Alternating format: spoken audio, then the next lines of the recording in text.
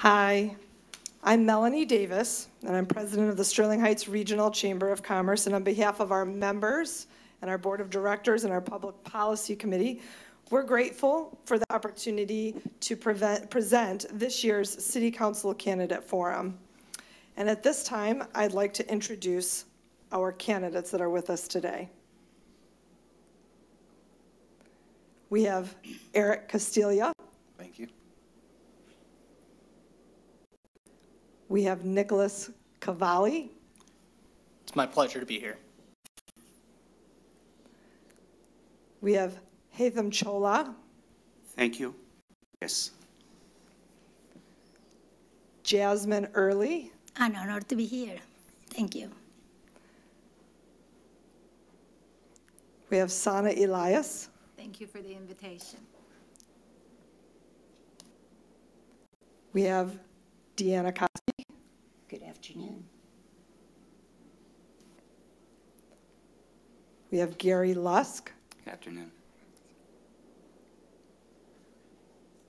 Also with us today, we have Michael Radke. Pleasure being here. We have with us Maria Schmidt. Thank you, Melanie. We also have with us today Nate Shannon. Thanks for being here. You like your hair? That way.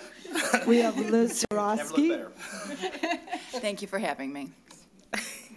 Yeah. And we also have Barb Ziarko. Thank you for being Thank here. you. Thanks. Thanks for all of you for being here with us today.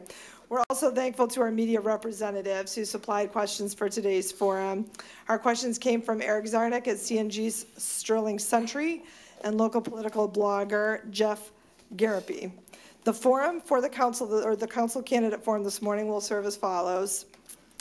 I will serve as moderator, and I will also be asking the questions that were prepared by our media representatives. Each candidate is going to be given 2 minutes for a personal introduction.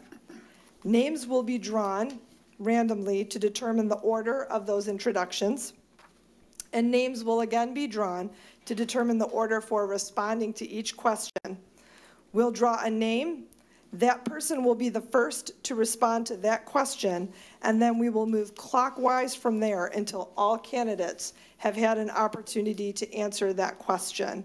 And then for the next question, I'll draw another name to see who goes first for that question. 2 minutes will be allowed to answer each question. The number of questions we ask is going to be determined by the available amount of time we have, and I will also be drawing the questions at random. So we have a large pool of questions that we can ask. I'm going to be pulling those at random as well. So, and that'll be determined again by how much time we have with us today. Following the Q&A, each candidate will be given up to 2 minutes to give their final statement relating to why they should be elected or reelected. I have over here Jenna Daniel, who is the Chamber's Director of Marketing and Communications for the Chamber. She will be our timer today. When you are close to 1.5 minutes, she's going to raise her hand to let you know. And when your 2 minutes are up, she will then stand. And then you'll be given just a few seconds to finish up your statement. At that point, we'll move on to the next person. We thank the candidates for participating, and we thank our audience members for attending. We ask that both our audience as well as fellow candidates not engage in applause or cheers or jeers or any other unacceptable behavior, because our intent today is solely to inform and to educate and to give Sterling Heights citizens an opportunity to just better know all of our candidates and to learn how each one of them would help move our great city of Sterling Heights forward. Due to the number of candidates that we have with us today, we're anticipating that this forum is going to last approximately 2.5 hours, so it's going to be a long one, but interesting and good. So thank you. We'll now move forward with our personal introductions, and you will have 2 minutes for this. And I am going to draw a name to see who will be first to introduce themselves.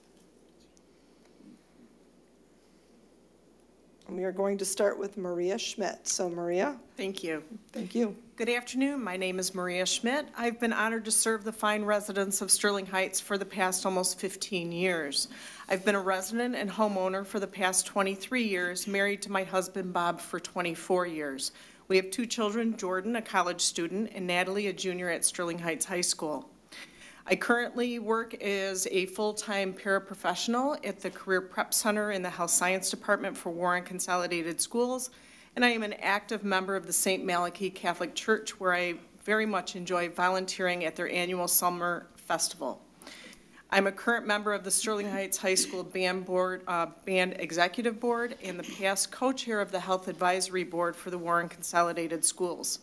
It gives me great pleasure to also volunteer my time to the Children's Tumor Foundation, the regular Booster Club at Sterling Heights High School, and in the past, St. Jude's Children's Research Hospital, McCrest, National Kidney Foundation, and the American Cancer Society. I'm a graduate of Bishop Foley High School and attended Oakland Community College. I'd like to thank the Chamber for this opportunity today. I feel it's a very important thing for the residents to really get to know the candidates that they have a choice in selecting at the ballot box in November.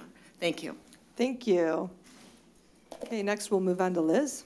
Okay, and thank you. My name is Liz Sarowski. I am a resident of Sterling Heights for almost 25 years. I am married to my husband, Steve, Judge Steve Sarowski, here in Sterling Heights. We have 4 boys. Patrick, who is a prosecutor from Macomb County. Anthony, they are twins. And Anthony is a captain in the Marine Corps serving at Parris Island. He is the youngest. I'm going to brag for 1 second. The youngest ever company commander to be named in the Marine Corps in the entire history of the Marine Corps. So I'm very proud of my son. He is married, and we have a granddaughter married to Shawnee, and our granddaughter is Katie Rose. So we're very happy to have finally a girl in the family. Our next son is Steven. He works as an Uber driver right now, and so anytime you need a ride, look for Steve Sarowski Jr. But he is a graduate of Wayne State University in business, so he has got some good bones with that one. My next son is Nicholas. Go down that list, and Nicholas is 17, still in high school at De La Salle High School. I am an active member at St. Lawrence Catholic Community. We have been there for the entire 25 years we've lived here. Very active as a member in the parish council. I have also been a 25-member director of the Vacation Bible School, 25 director of the field day for the school, and also a choir and guitar member and guitar player at the church. So these are some of the activities that I've done. Also a member of families. Oh, thank you. I have to finish up. So very happy to be in Sterling Heights. I love Sterling Heights. This is where we've had most of our lives here, and I'm so glad to be invited by the Chamber to answer some of your questions. Thank you very much. Thanks, Liz. Barb? Thank you. Hi, I'm Barb Zarkle. I've been serving the residents of the city of Sterling Heights for 16 years. I became a resident of Sterling Heights when I married my husband, Tom, 40 years ago. Tom was a Chrysler retiree, and we were married for 36 and a half years until his death in 2014. I have a daughter, Stacy, who works for the Heat and Warmth Fund, THAW. I have an associate's degree from Macomb Community College, and I've been a member of St. Blaise Catholic Community since 1977. I've been fortunate enough to have worked for the Archdiocese of Detroit through both St. Anne's Parish and School as an administrative professional at the school and for 18 years, and then 9 years at St. Blaise as a Bible school coordinator, part-time secretary, and bookkeeper. I've served as a vice president of the Regina High School Board of Directors, and I've been an active volunteer through St. Jude Children's Research Hospital, Care of Southeast Michigan, and actively support FAN, Families Against Narcotics. I'm a member of the Friends of the Library, the American Polish Century Club Ladies Auxiliary. I'm a graduate of both our police and fire academies and a silent member of our CERT team. I was also very active with the American Cancer Society and served as chairperson for the first Relay for Life that we had in Sterling Heights in 2005 and continued on that committee until 2010. I also served as president of our Homeowners Association for 2 years, and last but not least, I was a Girl Scout leader. I feel like my personal life reflects that I'm a woman of service, and the many volunteer positions that I have held have prepared me to work with many individuals to reach a common goal with cooperation, compromise, and respect. I'm grateful for this opportunity to reintroduce myself to the community, and I'm thankful for the Chamber for sponsoring this event. Thank you. Thank you. Nate? Good morning, Melanie, residents of Sterling Heights. I would like to thank the Sterling Heights Regional Chamber of Commerce and Industry for holding this important event. Today's program will provide a great opportunity for residents to hear about the positive direction the current city council is moving. There is a stark difference in the approach of government between the current council and the challengers. I think you will find by the end of the program that myself and the current council are the right leaders to continue moving Sterling Heights forward. A little bit about myself. My wife Lori and I have 3 kids, Madeline, Brody, and our 3rd child, Elizabeth. I'm a high school economics, history, and government teacher with the L'Anse Creuse Public School District. My educational background includes a bachelor's degree in political science from Oakland University and a master's degree in secondary education from Wayne State University. 2 years ago, the city adopted a new slogan signifying our efforts to continue growth in Sterling Heights. Innovating living is that slogan and effectively expresses my vision for the future of Sterling Heights. Some of the goals that I've been working to accomplish include keeping our taxes low, allocating new funding to improve our roads, supporting the efforts of the police and fire department, developing partnerships with public and private organizations to establish programs that support seniors' ability to stay in their homes, designing a self-sustaining EMS transport service, creating the conditions to encourage business investment, and initiating a new curbside recycling service that will result in a cost savings to the residents. With the right leadership, Sterling Heights will continue to be a premier city that attracts and retains residents and business, supports seniors in their ability to remain independent, continues to be one of the safest cities in Michigan, and improves the quality of life for everyone. On November 7th, please vote to re-elect Councilman Nate Shannon. For more information, please find me on Facebook at Nate for City Council. Thank you. Thank you so much, Nate. Okay, we'll move on now to Michael. Hi, folks. My name is Michael Radke, and I'm running for Sterling Heights City Council. As a Sterling Heights resident for 18 years, I spent the early part of my career as a political activist, communications advisor, and small business owner. An avid listener, know the best ideas for improving our community come from the residents themselves. So I've been going door to door, talking with many of you to learn about our community. My father, a disabled Vietnam veteran, taught me the importance of commitment to public service. I'm a proud University of Michigan graduate, and I have graduate degrees from the Columbia University in New York and the London School of Economics. I know how to get things done and stand up for the ideas I believe in. That's why I'm running for Sterling Heights City Council. It's time for new leadership, and my vision for Sterling Heights includes increased resources for public safety, improving our city government and our services to residents, and continue to attract new residents and high-tech businesses. If you want to learn more about me or my campaign, please visit voteradke.com. Thank you. Thank you so much. Deanna? Good afternoon. I would like to thank Melanie Davis and the Chamber of Commerce for hosting the Meet the Candidates Forum for Sterling Heights. My name is Deanna Koski. My husband is Dennis. We have 3 sons, Dennis, Devin, his wife is Tina, and Derek, his wife is Melissa. We have 5 grandchildren, and we all live in Sterling Heights. We moved to Sterling Heights in 1969, a year after the city became a city. Over the years, we have had the opportunity to watch the city grow. For the last 27 years, I have had the opportunity to be part of the planning that was required to help make Sterling Heights the best place to work, play, do business, and raise a family. I have an associate degree as a legal assistant, a real estate broker, and a title insurance agent license. I was elected to City Council in 1989. As a council person, I wanted to stay informed to be able to serve the residents to the best of my ability. To do this, I completed the MML, that's Michigan Municipal League, Leadership Academy levels 1, 2, and 3. Attended the Citizens Police and Fire Academy, the CERT program, and the election poll workers training offered by the city, and I can tell you that was truly an experience. My work experience over the years include working for a savings and loan, as a savings supervisor, mortgage counselor, and closer, and I would say that I probably closed a good portion of the homes down in the southwest quadrant of the city because that's what was growing at that time.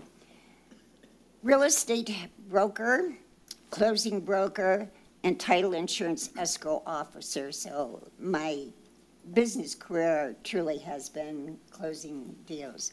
Currently, I am retired and enjoying being a councilwoman and serving the residents of Sterling Heights. Thank you. All right, thank you so much, Deanna. We'll now move on to Jasmine.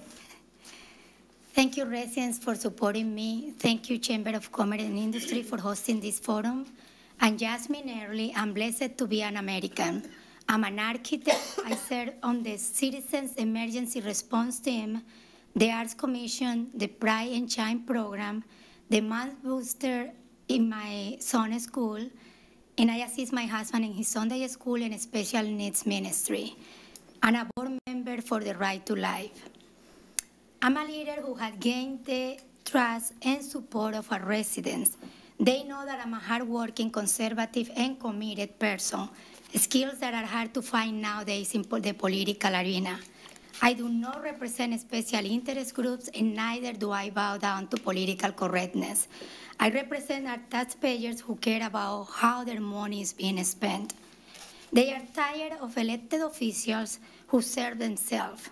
They work side by side with me on the issues that are most important for them: protecting our constitutional rights, public safety, infrastructure, making neighborhood roads a real priority, identifying wasteful spending items, and requesting to eliminate them.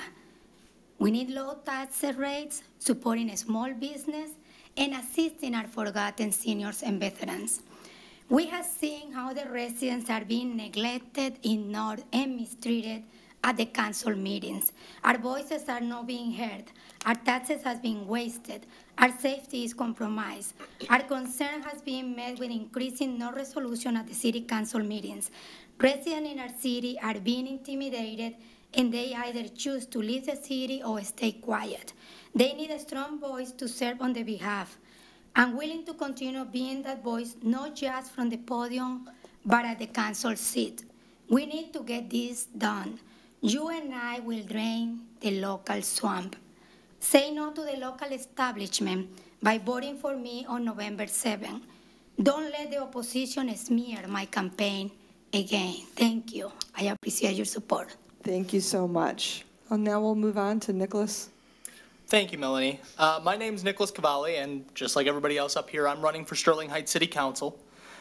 Before I get started, I'd like to extend a couple of thank yous. First of all, to the Sterling Heights Regional Chamber of Commerce and Industry, to Sterling Heights Public Television for putting on this program and airing it at a later date, to my fellow candidates who are up here to discuss the state of our city and the future of our city, along with myself, and to all the residents who are out in the crowd today and are back home watching this when this eventually airs.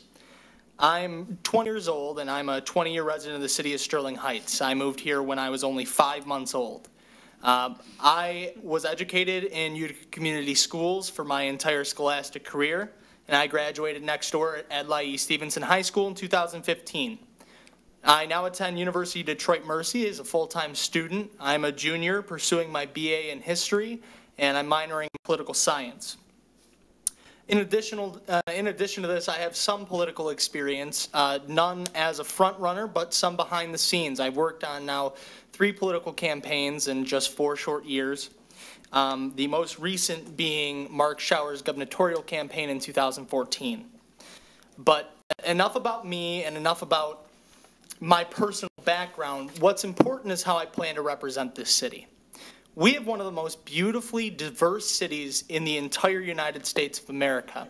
And it's important that we understand that not everyone in this city is going to agree with one another.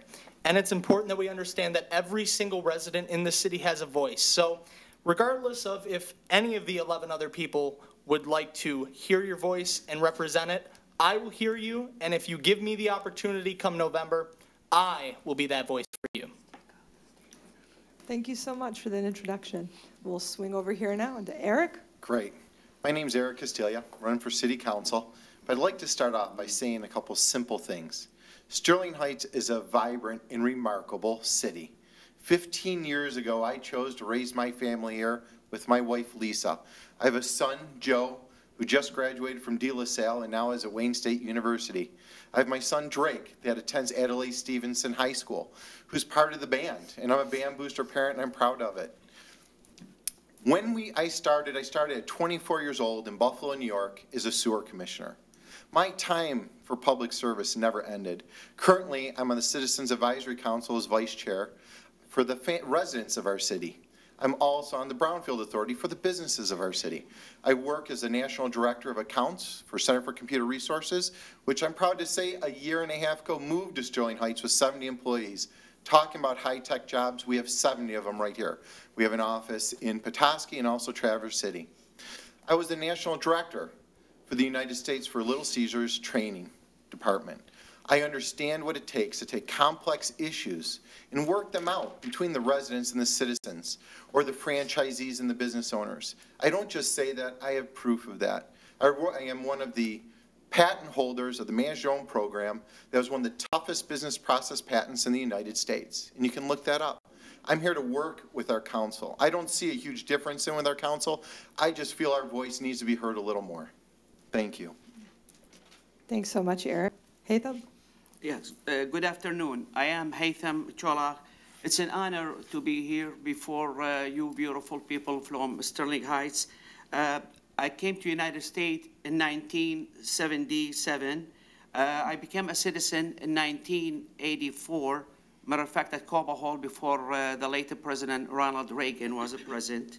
I have been married since 1988 to my beautiful wife, Samira. We have 4 children. The oldest one, he has a diploma in business, and he do have a business. My second one, she have a doctorate degree in pharmacy.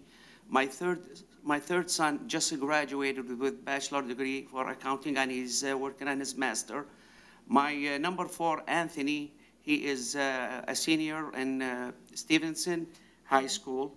I have one grandbaby, and I moved to Sterling Heights in 1990 when my oldest son was only a few months old.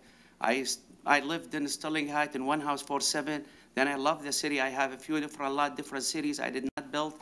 I built on 19, and I've been there since. I am a member of Macomb Sheriff Department as a reserve deputy. I've been there for 15 years, and I love it because we have to get to serve the people. We deliver to the seniors Meals on Wheels every year, and I participate in it. Thank you. All right, thank you so much. Sana?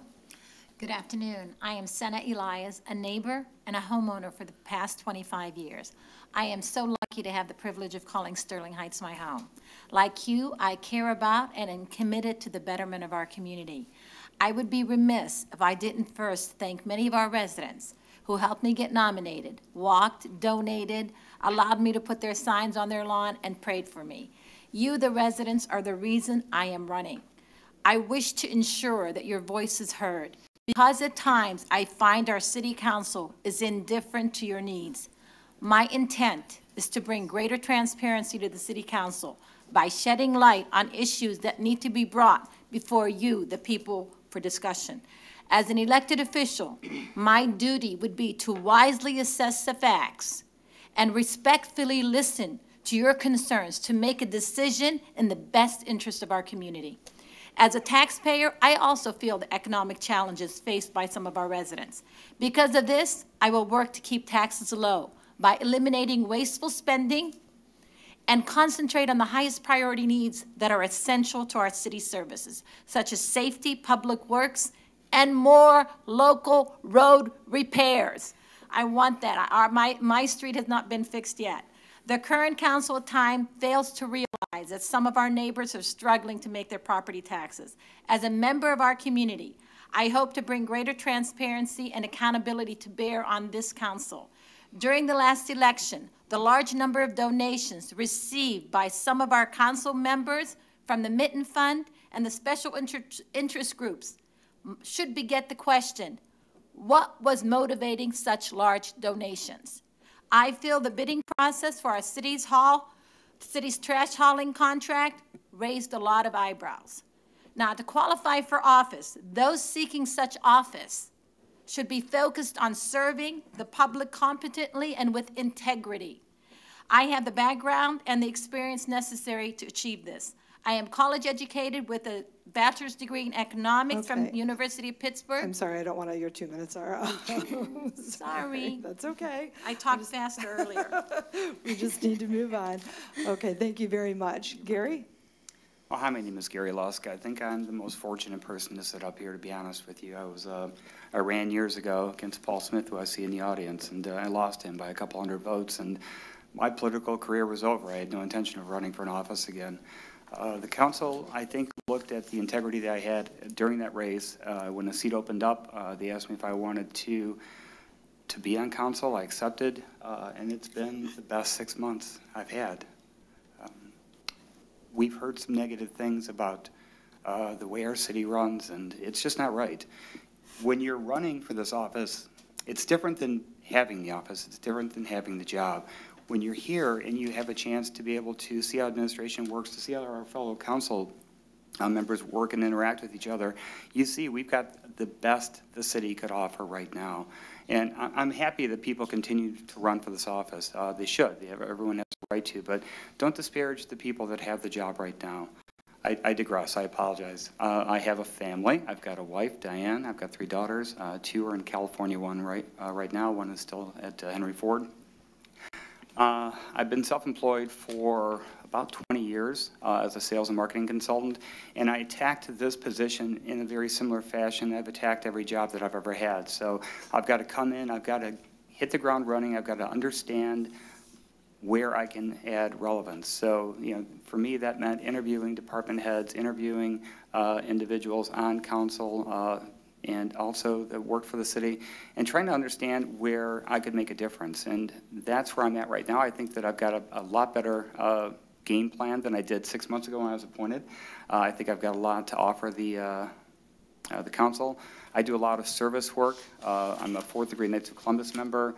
I started a Texas Hold'em event for them when our council was struggling. I teach a 7th grade catechism class on Mondays. And I think I'm out of time. Thanks. Thank you so much, Gary. Thank you, everyone, for those very warm introductions. And now we're going to move on to the questions for the forum. I'm going to draw another name for who will be answering the question first. Liz Soroski, you are going to be first up this time, and we are going to go with the following question.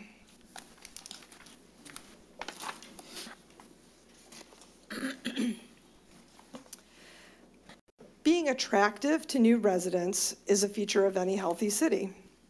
How do you feel Sterling Heights stacks up to surrounding cities or townships in terms of both bringing in new residents, and can you give us one idea for a way to improve the city's current efforts to bring in new residents? Okay. Well, being attractive is very important, yes. And some of the things that we are doing and that we need to keep doing are, we've improved our ordinances for the current businesses and new businesses that come in to upgrade their properties and to keep their properties up. They can't let their properties go, and they cannot let them, and we have certain guidelines that they have to do for both their landscaping and their building maintenance in and of itself. And we make sure that those ordinances and those properties are maintained and by those ordinances.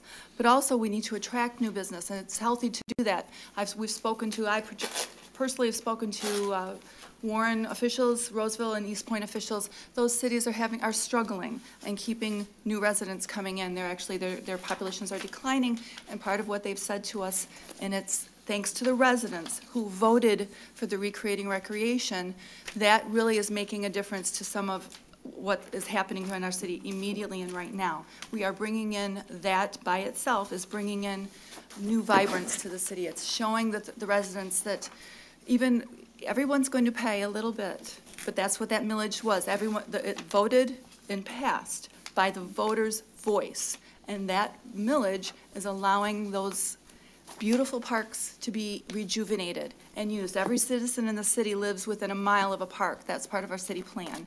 And so that makes it wonderful for us to use. What we need to do to continue that is rejuvenate one property that looks like it will be a great property to rejuvenate, and that's Lakeside Mall, and we're working on that, and to make that a better and more profitable property for all of us. Thank you. Thank you. Barb, do you need me to repeat the question? Yes, please. Being attractive to new residents is a feature of any healthy city. How do you feel Sterling Heights stacks up to surrounding cities or townships in terms of bringing in new residents? And can you give us one idea for a way to improve the city's current efforts? We go out of our way to do a lot of things many things to attract new residents. I think probably foremost right now is, as we're going to all talk about the last recreating recreation, is that we felt that taking care of our parks and building a new community center is what would attract younger people to our city. We know that when you're coming here, it's a great place to live if you are someone that is a senior that needs help. We're there to provide help for those that want to stay in their homes. We're grateful for the nice neighbors who help other neighbors so that they, as they age, they can still live in a neighborhood that's familiar with them. But I would think that probably some of the things that we've done are when we start approving different housing developments, that we make sure that they're attractive developments that people are going to want to buy. And some of the developments, I want to say that they have different entry levels so that it is affordable for many different incomes. And I'm talking about probably the new development that we're going to see at the current Maple Lane.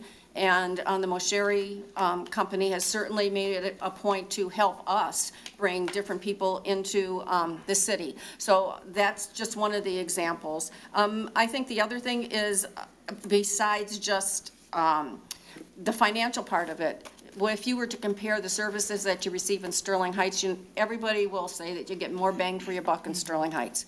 And that means that your garbage picked up, you don't have to pay separate for that. You do have a voluntary recycling program. Our water rates are the lowest in cities of over 25,000 people. So we certainly want people to come here because it's economical to live here, as well as having the amenities for a good life. Thank you so much. Okay, we'll move on to Nate. Do you need me to repeat the question? No, thank you, Melanie. First of all, I'll say that in Southeast Michigan, Sterling Heights is second to none to any community, I would say, especially for families, new families that want to move in and retaining the families that we already have here. There's a list of things that I'm going to go over that are things that young families are looking for when they're trying to decide where they want to move. First of all, we have great schools, two great school districts, being the Utica Community Schools and Warren Consolidated Schools. Those are top-notch schools that are attracting families. They're looking for good schools, and they have them right here in Sterling Heights. Affordable housing. We have affordable housing that's available to people, especially for young families that are first moving into their first home.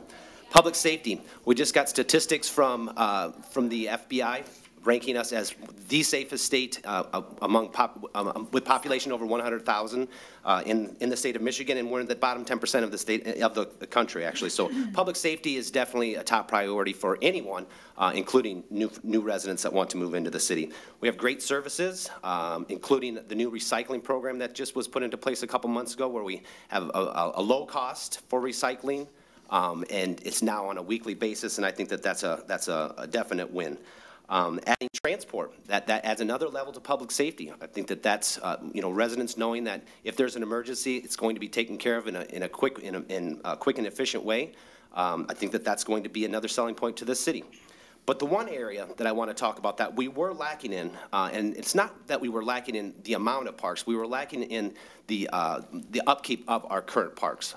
The current parks all needed a makeover, and that's going to take place. We have all kinds of things that are going to be happening, including a 120,000 square foot rec center across the street, a splash pad, a ice skating rink, a new pavilion for the farmers market, and all the neighborhood parks are going to be spruced up with new equipment made to look beautiful. And after all those amenities are taken care of, that's going to be a definite attractor to new residents. So thank you. Excellent. Thank you so much. Could you repeat the question? Absolutely. Being attractive to new residents is a feature of any healthy city. How do you feel Sterling Heights stacks up to surrounding cities or townships in terms of bringing in new residents? And can you give us one idea for a way to improve the city's current efforts? Well, I love Sterling Heights. I moved back here from United Kingdom in London because my family was here and my friends were here and I grew up here. I think the three things that make Sterling Heights are excellent public schools, great public safety, including police and fire, and a clean, beautiful community. I think these are the three things we need to focus on. These should be the city's priorities. Now, we are not a school board. We can't cover schools, but we can make sure that our blight enforcement is top notch, that we're making sure our community stays clean. We can make sure that the police are fully funded. And, you know, sadly, I think we've laid off 24 officers over the last 15 years. That's not a good plan for public safety in Sterling Heights. If I'm elected, I want to make sure we're giving our police officers what they need to keep our community safe. On top of that, I think that our code enforcement officers now are part-timers, and it shows. You know, I live in an older community. I live at 15 Mile in Van Dyke, and I think my community is beautiful. But there's always that one person who sticks out like a sore thumb because they don't keep the community up. We have to make sure we're giving them the proper encouragement to be good neighbors and maintain their property. Thank you. Excellent. Thank you so much. Deanna? Thank you. There is no comparison, Sterling Heights, to any other city. You can ask any real estate broker. If you put a Sterling Heights property on the market, it's gone within 3 days. I can attest to that. Sterling Heights is a wonderful community. We serve all. We have different things for different people. For our seniors, we have our Senior Citizen Center, which I know that they enjoy very, very much. We are working on providing recreation for our youth. That's recreating recreation. We're improving our parks. We're going to have our splash pad. We're making improvements to tennis courts. We've got baseball diamonds. We're trying to provide recreational facilities for the youth so that they want to stay here in Sterling Heights. Looking forward to the children of tomorrow and how we can help them. We have jobs, we have manufacturing. We're looking to create a climate for businesses so that when they come here, they stay here. Good paying jobs, which of course creates a trickle-down effect, so everyone benefits from that. Sterling Heights is very open. We talk to our residents. We hold forums to find out what kind of vision they want. That's why the Vision 2030 was created, so that we know what kind of city they want to be in 2030, and that's what we're working towards. Excellent. Thank you so much. Jasmine? When we moved here, we did it because the taxes were low. That was back in 2004. We thought that they will stay low. In the last few years, the taxes has been raised 3 times. We can encourage people to come to our city if we keep raising the taxes, even though it's said that we are one of the lowest taxes raised in the city. Something that I noticed when we walk is, if you walk east of Van Dyke, people are moving out. And there is a reason why they are moving out. We need to encourage the people to stay. It's not just to come here, but to stay here.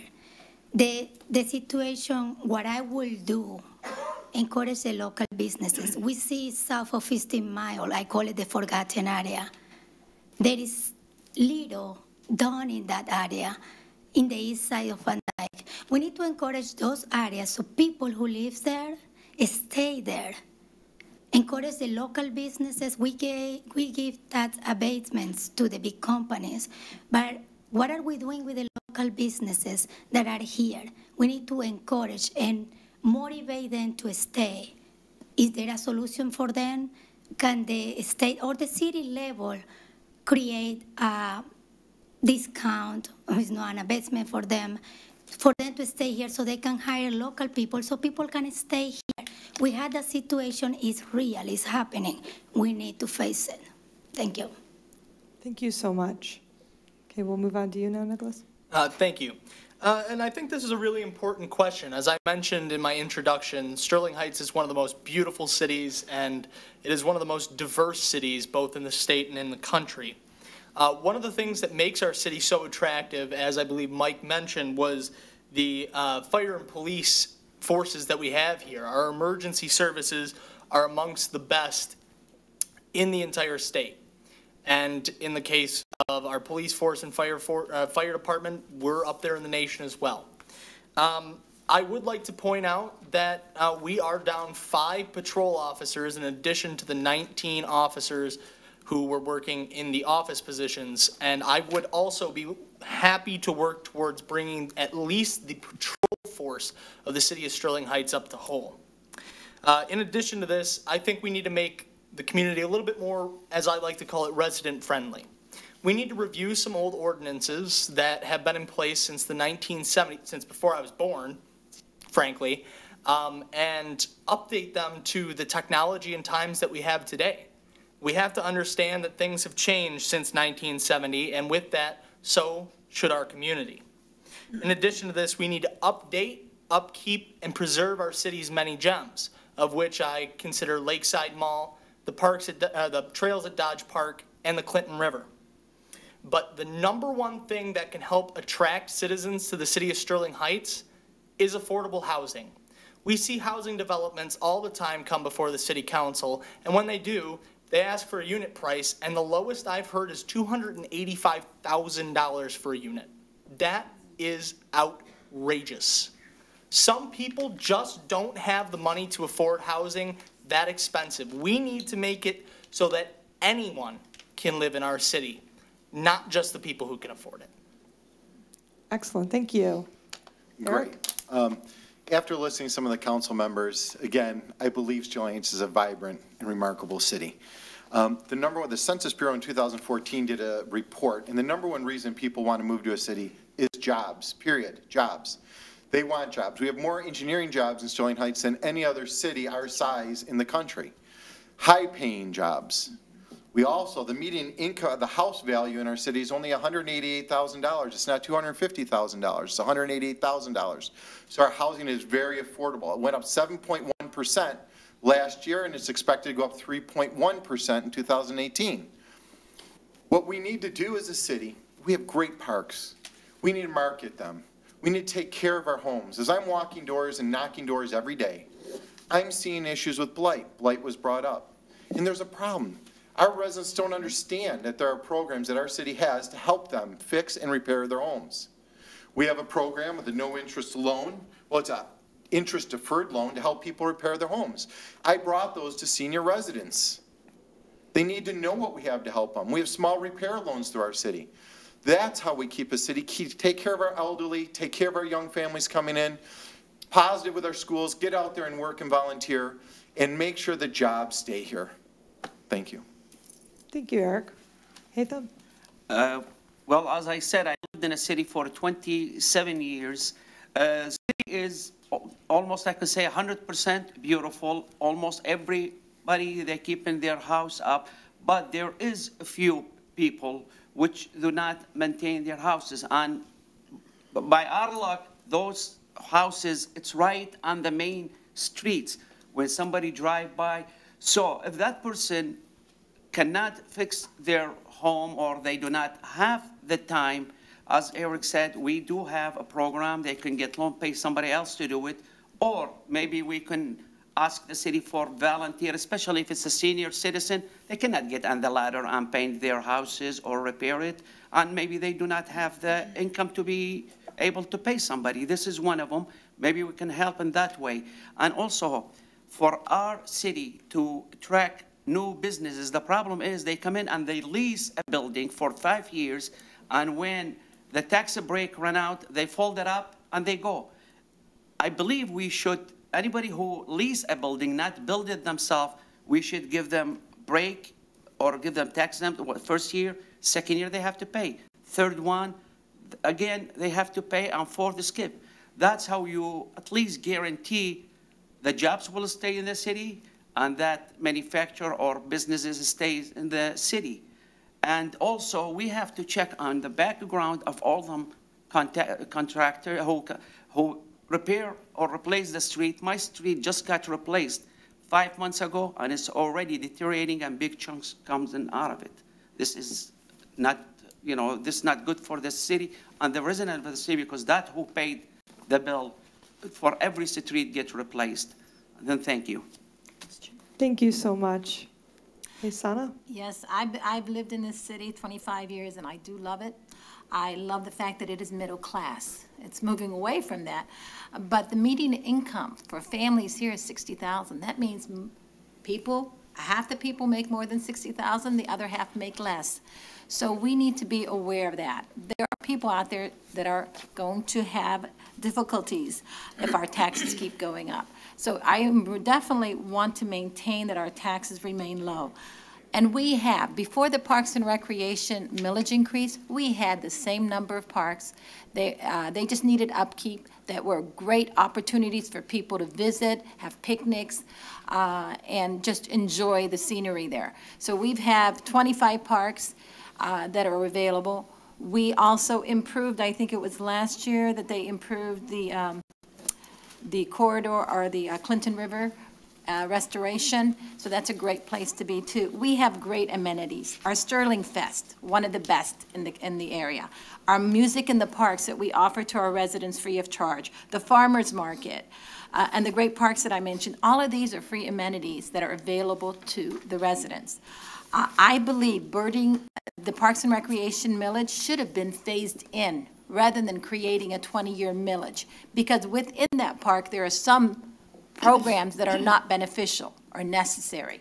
What I wanted to do is let the people decide rather than, am I done?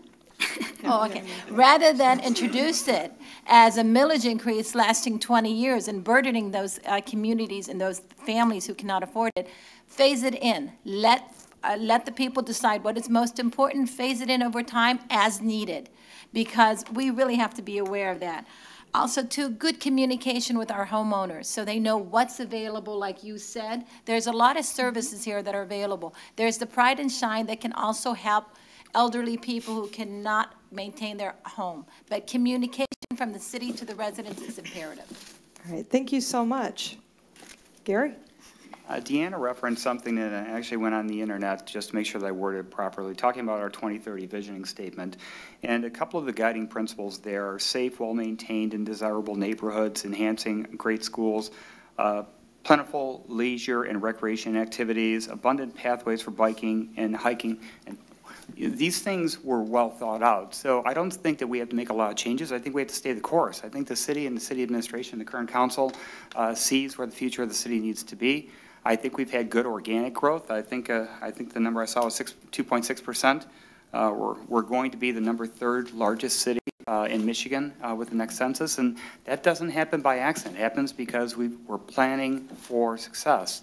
Recreating recreation, we've got smart voters in the city, right? We've got people who understand that even with an aging population, we need to bring in bright, young, vibrant families, and we have to give them something to do when they're here. So one, have a good job, 65,000 jobs in the city. Education, great areas to be able to get educated. We have a good school system here. But I think we really have to stay the course. I think we're doing, as an administration, as a city, what we need to do. Thank you. Thank you so much. Okay, Maria? I'm going to ask you to repeat the question. Sure. Not a problem. Being attractive to new residents is a feature of any healthy city. How do you feel Sterling Heights stacks up to surrounding cities or townships in terms of bringing in new residents? And can you give us one idea for a way to improve the city's current efforts? Well, first of all, I think that our numbers speak for themselves. Where other communities are seeing a decrease in their population, we are seeing an increase in population. The reason being, I think, recreating recreation, of course, is a work in progress, and we're all excited about the new things that we have coming down the pike with that. We have a second-to-none public safety, public works department, fire department.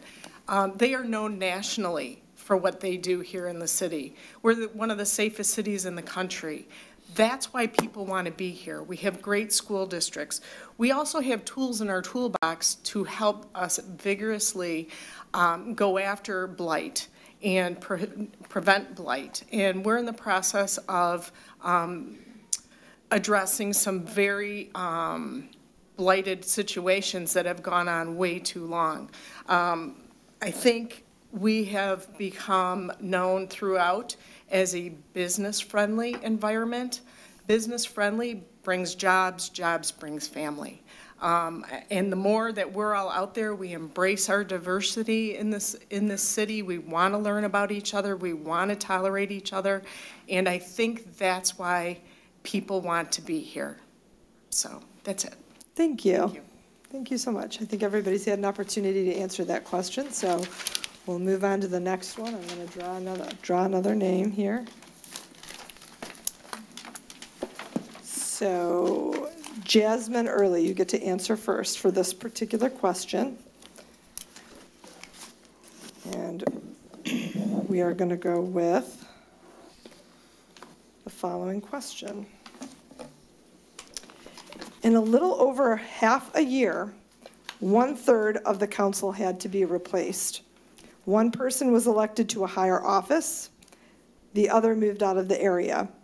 Do you feel the remaining council members and mayor should select the person to fill the void based on credentials and vetting, or should the vacancy be filled by the next highest vote getter from the most recent election? I'm assuming that you are talking about what happened with the two council members that were appointed. Yes. Liz and Lusk. Well, I feel, and so do many residents in our city, and I had to go back to the comment that Mr. Lusk just made, that he never wanted to run for office, to take that office.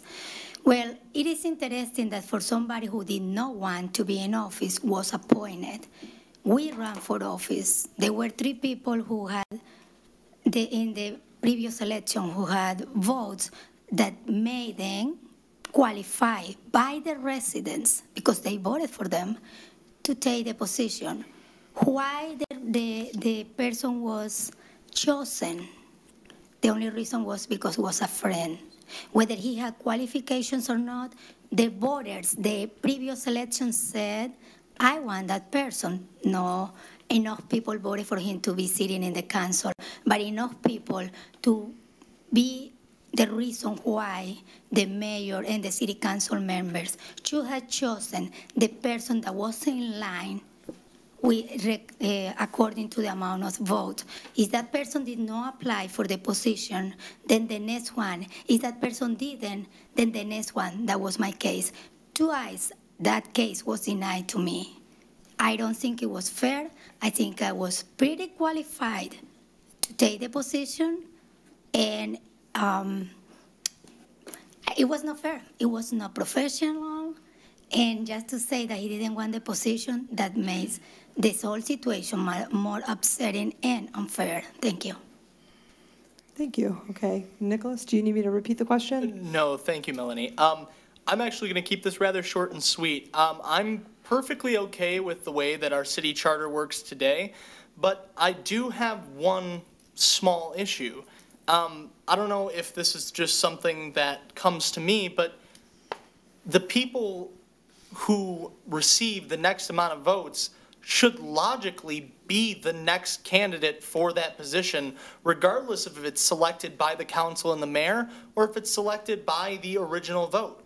Those people should be the highest candidates, not people who didn't even run. And that's no disrespect to either of you guys. You know, I love you both. So. Thank you so much for your answer. Okay, we're going to swing around here. Eric? Well, I support our charter and how the charter's written. If I become on city council, I have to look at that and talk to the other council members and see what is best. You know, there's a lot of situations, and it was a perfect situation. When someone left, there was nothing going on, there was no emergency, but the council has to have the ability to appoint someone that they see as fit in a situation that might not be there. Now, I do believe that the people that had the vote and did run, they deserve consideration, high consideration, because they took the effort out of their time to run for city council, and they should have been considered and not slighted in any way. That's all I'm saying. Excellent, thank you. Haytham? Yes. Well, I'm not sure what the law or there is regulation how any member could be appointed to the city council. With all due respect to all of you guys, if there is a different law than prevent the mayor from appointing a new council, then we have to pick the person who is most qualified. or bring that person to meet with the city, with the council, and see if that person is qualified or not. But if there is no law or regulation, prevent them from doing so, so it's up to the mayor and the city council to appoint another person. But I prefer to be the person who got, the most vote after the 6th one. Thank you. Thank you. Sana? I definitely believe we have to be consistent in our practices. When there was a void, Nate Shannon was selected because he had the highest vote getting. So we assumed the next 2 vacancies would be in that order. That wasn't the case. And this reminds me, if they don't want you there, they will change the rules. That is wrong, because those people made it extra effort. To get nominated requires close to 1,000 signatures. That's a lot of walking and going out to meet the neighbors. 2, it requires a lot of work. I've been walking for the last 5 months. I've been, prior to that, to get nominated, another 2 or 3. I've been putting the effort in. I've been studying the issues. I've been coming to the council. The people who were appointed were not doing that. That's not fair, because the others are showing effort, they're committed to do the work, and they are represented by the voice of the people. The people did actually vote for them. This eliminates favoritism, and it should reward the person who works the hardest and made the effort to represent and be active in the council. The others were not active, were just chose as favorites because they could work with them. I'm not here I could work with anybody, but I'm here to work for you, the residents. And I think they forget that. Those people who ran committed a lot of time, effort, and their own money to win, to run. So it's extremely important that we should give them that consideration rather than bypass them in favor of someone who is a friend. That is wrong. That's not the best interest of our community. That's not the best interest for the voters, and it's not the best interest for ethical reasons. All right, thank you so much. Okay, Gary? Obviously, I couldn't disagree more. We'll go back in time. So you made a valid, and I'm talking to you, I apologize. You made a valid point that the person who sits in this position has to earn that, right? So I think that I did. When I ran 5.5 years ago, I walked and I spoke to people for 1.5 years. I worked extremely hard. I learned a lot during that time, and I lost. So when I say that I was done with politics, I was tired. Liz here, who's going to be speaking soon, is, she just ran for county commissioner, and, she's running for city council right now. The amount of work that everyone up here knows that's involved in trying to have this job is incredible. But what we're not talking about is it's a service job. This is about service. This is about commitment to your city. And it's not about me. It's not about anybody else on this council. It's about us working together. So when the council looked at Liz, they thought, well, I'm speaking for you, I apologize. They're thinking, let's look at someone who's been committed to the city, who has put the work in to run for an office, didn't win the office, but we know that they're committed. We know that they've got good service aspects to them. We feel we could work with them. That's how they looked at me as well. I think that I've proven myself in the last 6 months that I've worked tirelessly with full-time job and family to make sure I understand this job as well as I can, because I'm not a political junkie, because I'm not someone who spends all their time trying to understand local politics. But now that I have it, I owe the residents the best work that I can possibly do. So I'm glad this question came up. Thank you. Thanks. Okay, Maria? Thank you. Actually, I'm going to back up the truck even farther to 2003 when I was appointed. I did not really know anybody that sat up on this council. I sat in the audience for 2 years. I never ran for an election, and here I sit almost 15 years later. I have earned my stripes sitting up here. I am comfortable with our charter and how it advises us to replace members of council. And as far as Mr. Shannon being appointed because he was the next highest vote getter, that wasn't the case for me. I'm not sure if that was publicly stated that that was the reason why all of council appointed Mr. Shannon, but that wasn't the case for why I voted for him to be appointed to council. So I'm perfectly comfortable with it. Sometimes there isn't a whole lot of time, depending on when that vacancy occurs. And I think I'm very comfortable with how it went. Thank you. Thank you. Liz? Okay, well, as with Gary, I do believe that, and most of the people who have spoken truly, we need to support, and I support the charter and the charter process. The charter process allows for the council to appoint for vacancies. So I am not for someone who may have gotten a highest vote getting count, and that could have been, regardless of when this new person needs to be appointed, that could have been conceivably 2 years or at least a good year and a half previous. There will be new candidates within that time that may be interested in running. You cannot just vote somebody, in my opinion, that may have had a highest vote getting account way back when, 2 years ago or maybe a year. That doesn't make sense. There are opportunities for other people. You don't know who's coming. Now, for myself, I did run for county commissioner against the gentleman who I replaced, Joe Romano, as many of you do know. I lost to him by 0.001%. 15 votes. Of a 30,000 vote count, between Joe and I, 15 votes. So to say that I have not done the work, ludicrous. To say that I have not walked, my shoes can tell the story. My children walked, my family walked, my friends walked. I know the citizens of the city and this is my second campaign in 2 years, so have done the work. I do believe that you never know what candidate may come out of that woodwork and be a good candidate. That's why appointments do have value. And so I do think that there are reasons for good appointments. Thank you. Thanks so much. Barb? As a sitting member of council, I would follow the charter, and the charter is very explicit in what we do when there's a vacancy. And the council has 60 days from the time the vacancy occurs to make a decision. If we can't make a decision within the 60 days, we go to a special election. Every council, I think, that would sit here would not want to go to a special election because it costs money.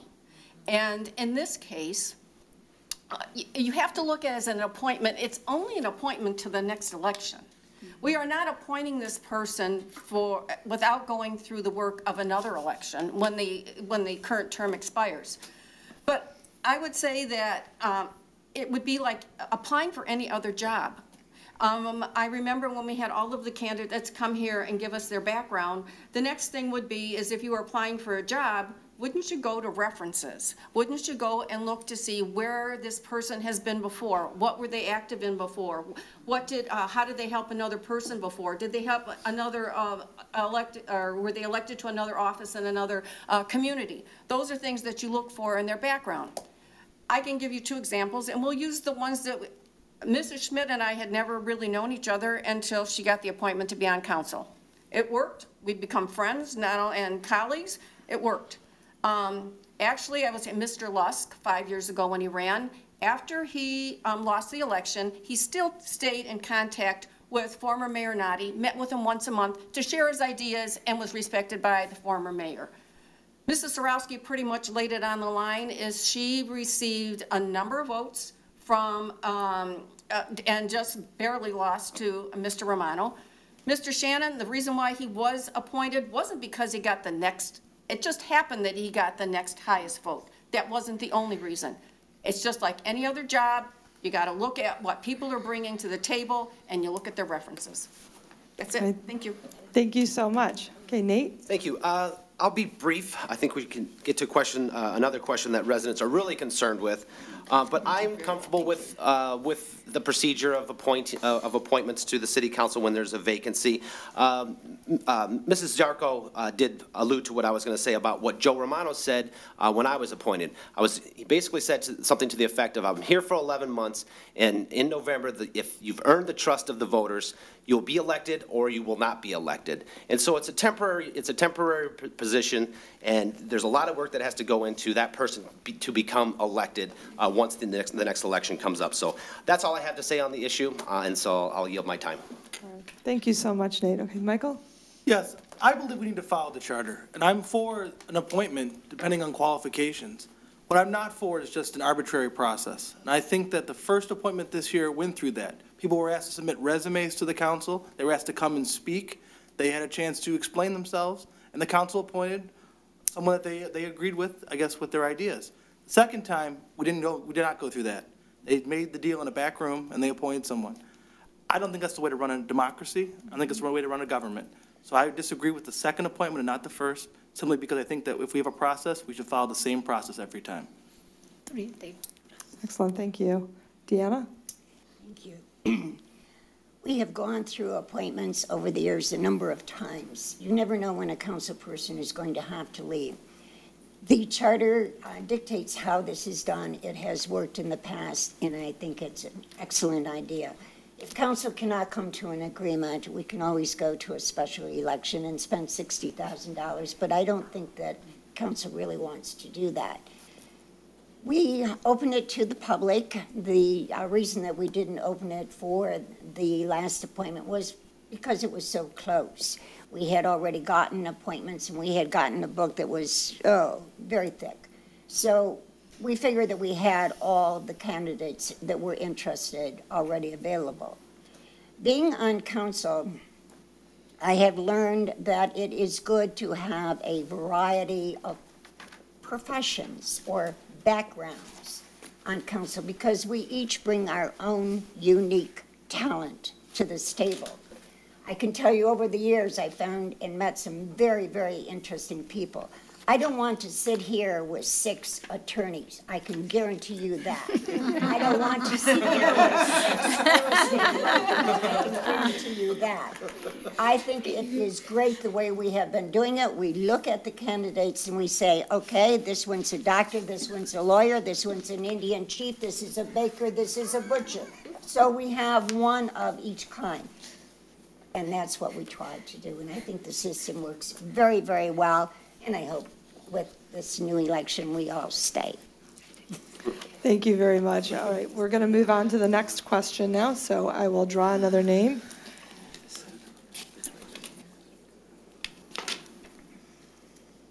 Gary Lusk, you get to be first up this time. Can't prep, huh?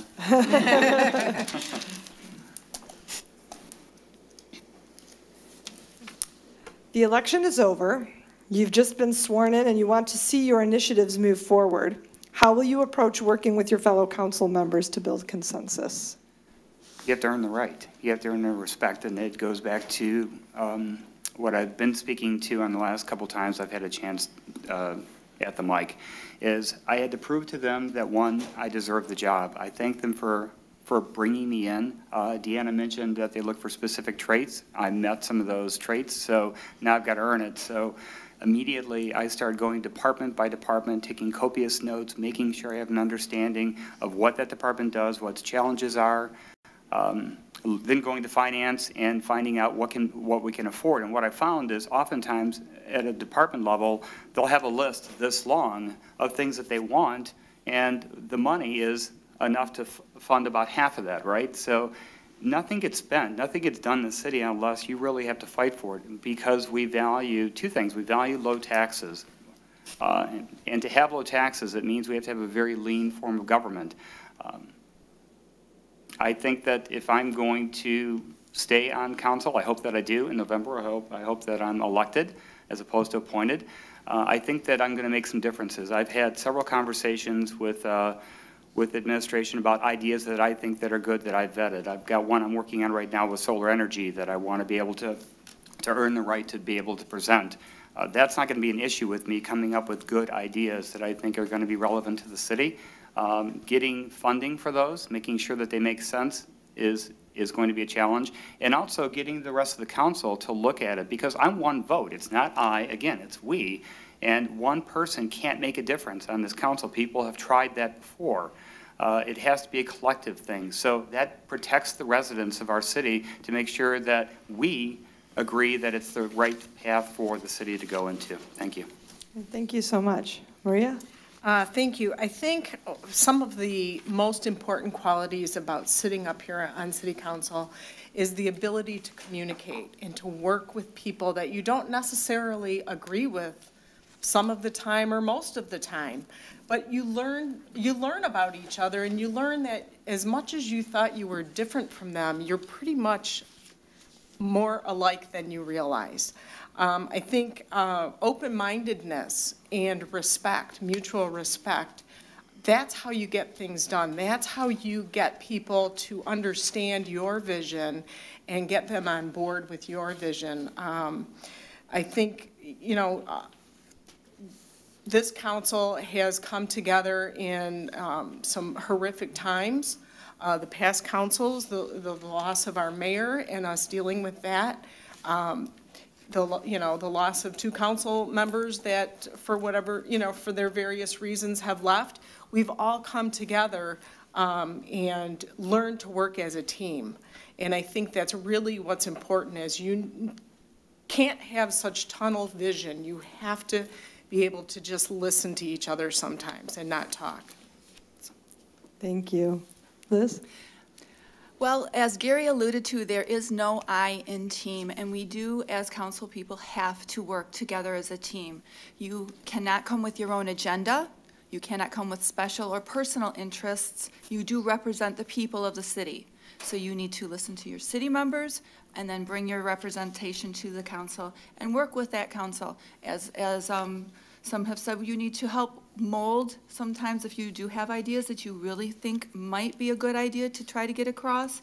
We work together. We work with we need to work with city administration, and that is not usually a problem. We have a great administrative team here, and they do work at the behest of council. So we are all, it's a synergistic relationship that we work together in order to get the best that we can for this city. And so coordination, working as a team, communication are the things that work, and being patient with each other. We cannot jump the gun, and we have to learn to be working together. So that's how we do it. Thank you. Thanks so much. Barb? I used to have, when I worked at St. Anne's, I would have this little quote under my blotter, and I made sure that my boss always saw it, and it said, if you want to prove how smart you are, you'll hire people that are smarter than you. And so, I mean, it was something that I thought about, and that's what this council certainly has done, is we surround ourselves with the best of the best as far as giving us advice. But I don't sit here because this is what Barb Zarko wants to do, because it could be that what Barb Zarko wants to do isn't in the best interest of what Sterling Heights should be.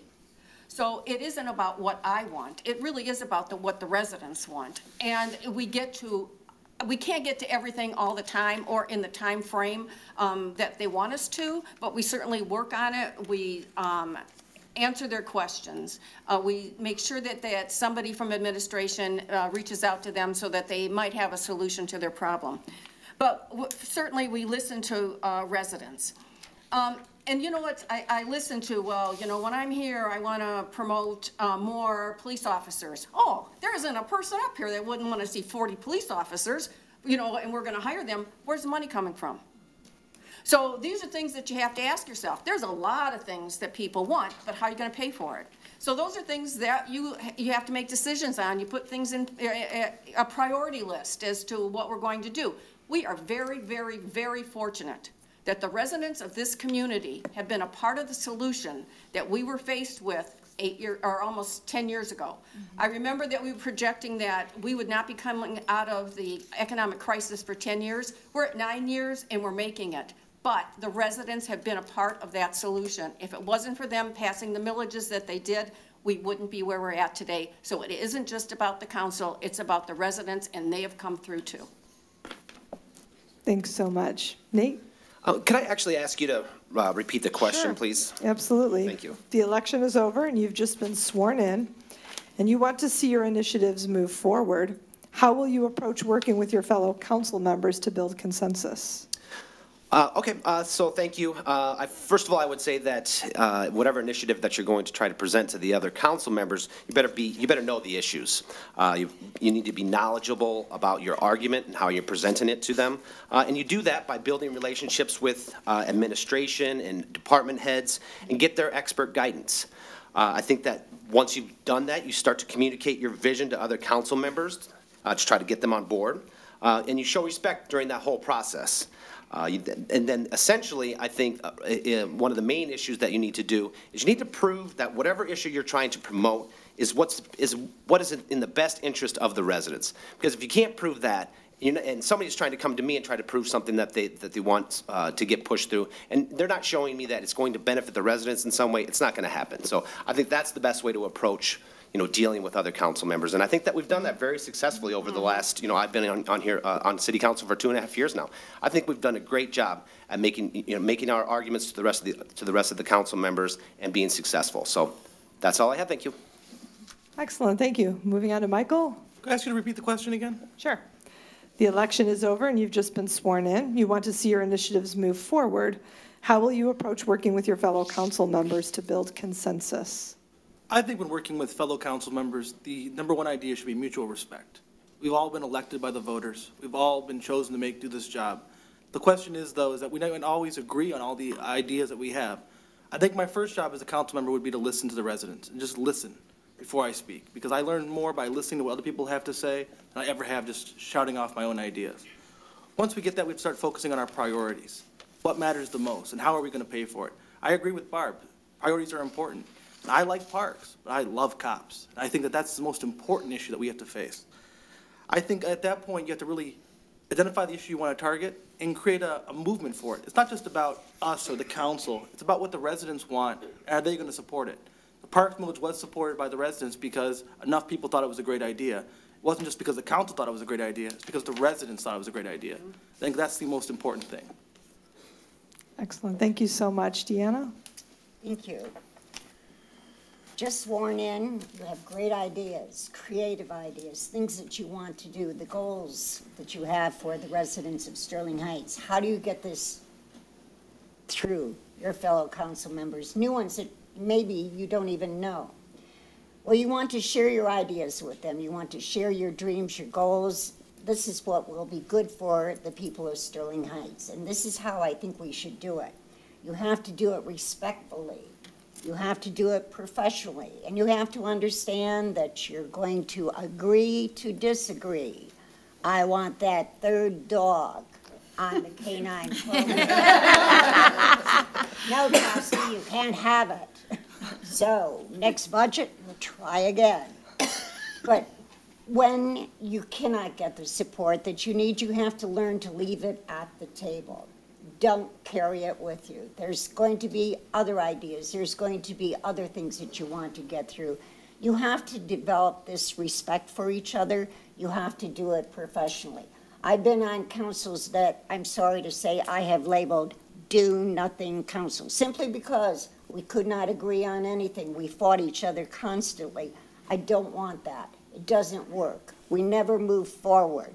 I want to see this city continue to move forward. So I say, after election, respect each other, be professional, share your ideas, make sure that your goals are the goals that are going to benefit the residents of Sterling Heights.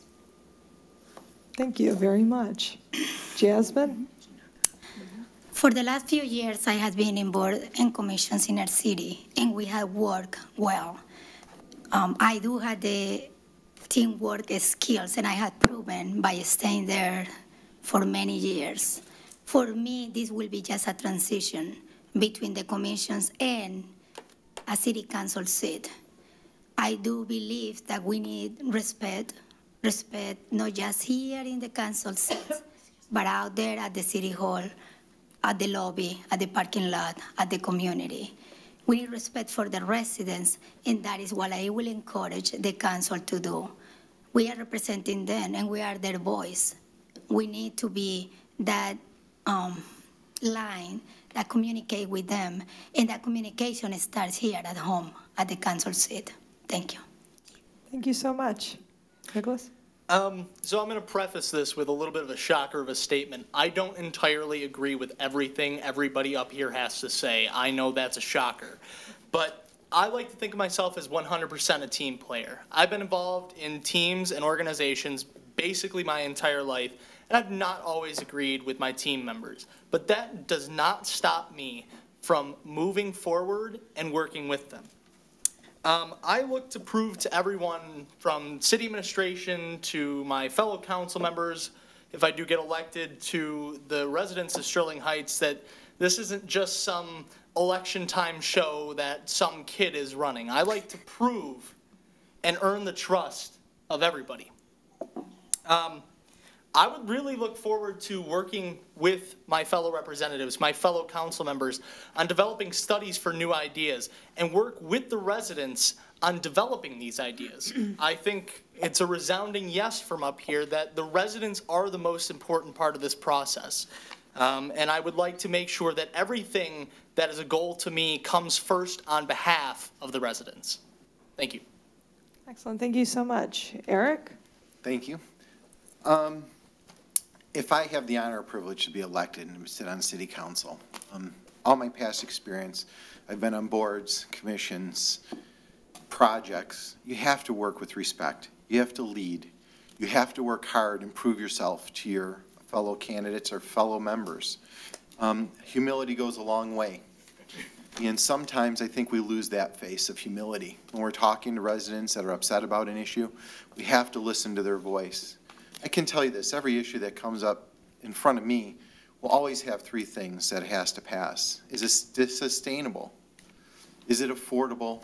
And is it in the best interest of our community? We need to work together, and attacking each other won't work, attacking our residents won't work.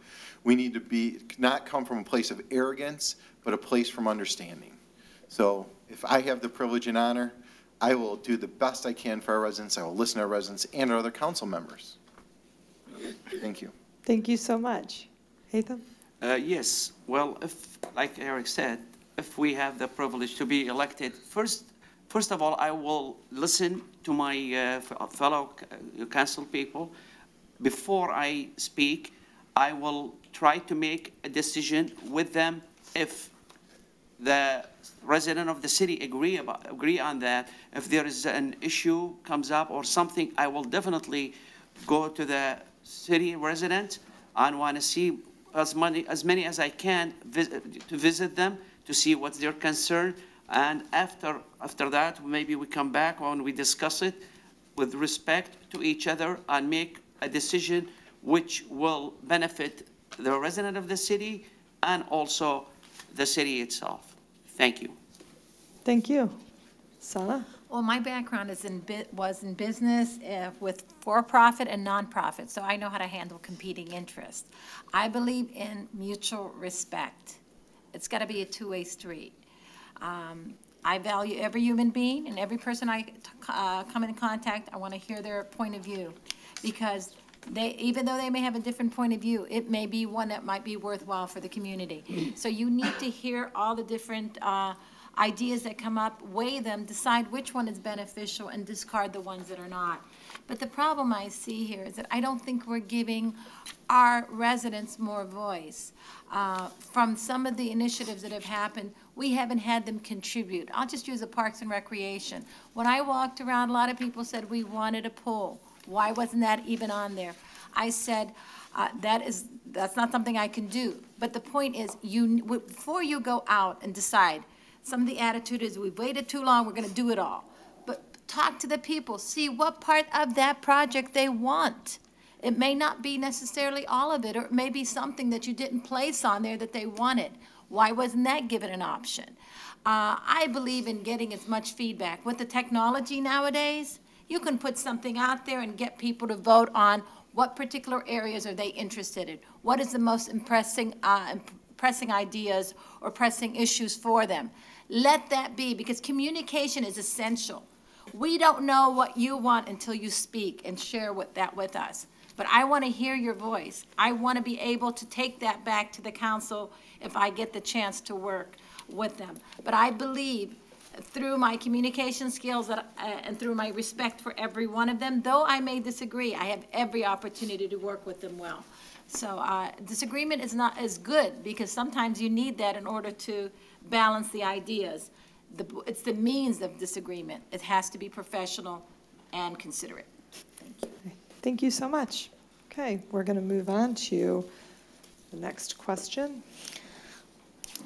And the first person to answer this question will be Michael Radke.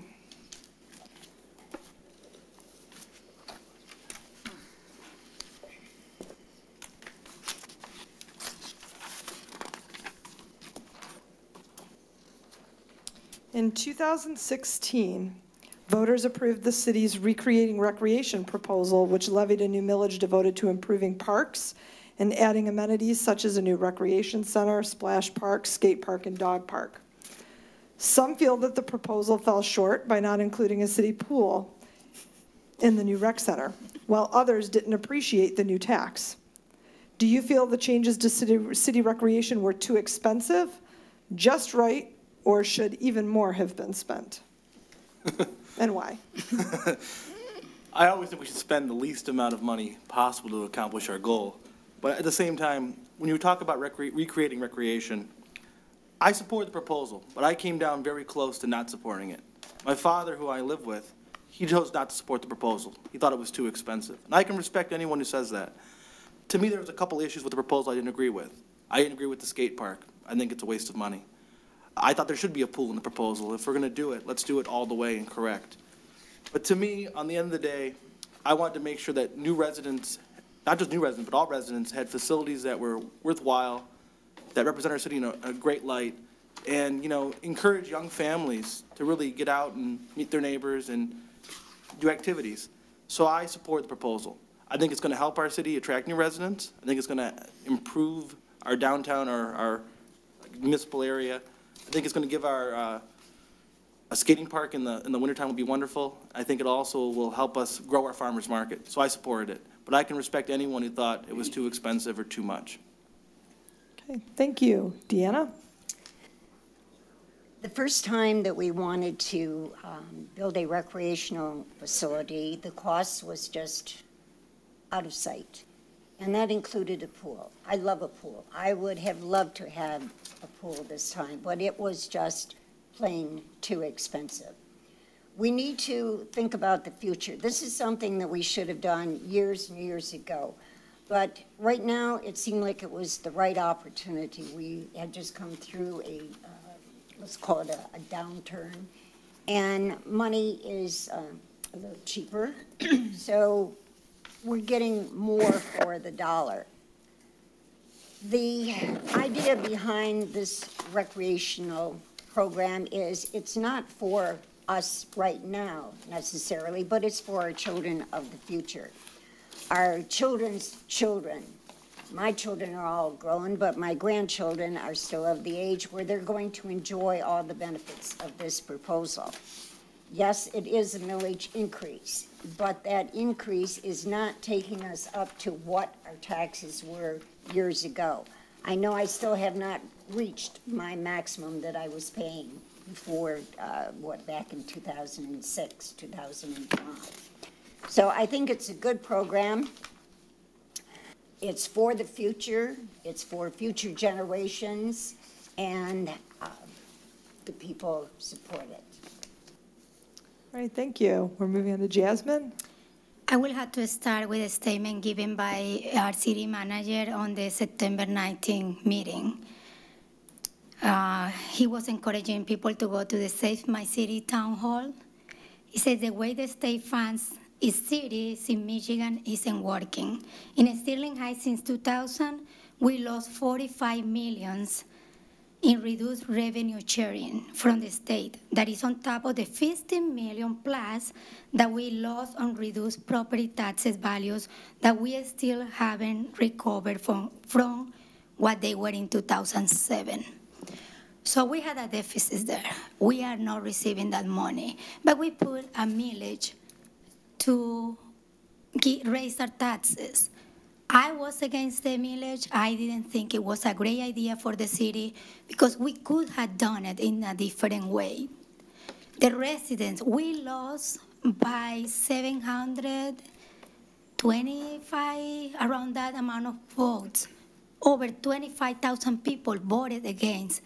It was a really close call. So it's the half of the city is telling you, we don't need it. There were another half of the city that was misled to vote for something that they thought was good. When we went through the finances part of the proposal, I couldn't approve it. I will not say yes to something that will cost for the residents more tax increase, less money in their pocket. The projects could have been done in a better way. Thank you. Thank you for your answer. Nicholas? I think this is actually one time that my youth works in my favor. I am just 1 year removed from using the Sterling Heights Parks and Recreation Program. I was a member of the baseball organization for, I believe, 12 years. So I have a little bit of experience with Parks and Recreation.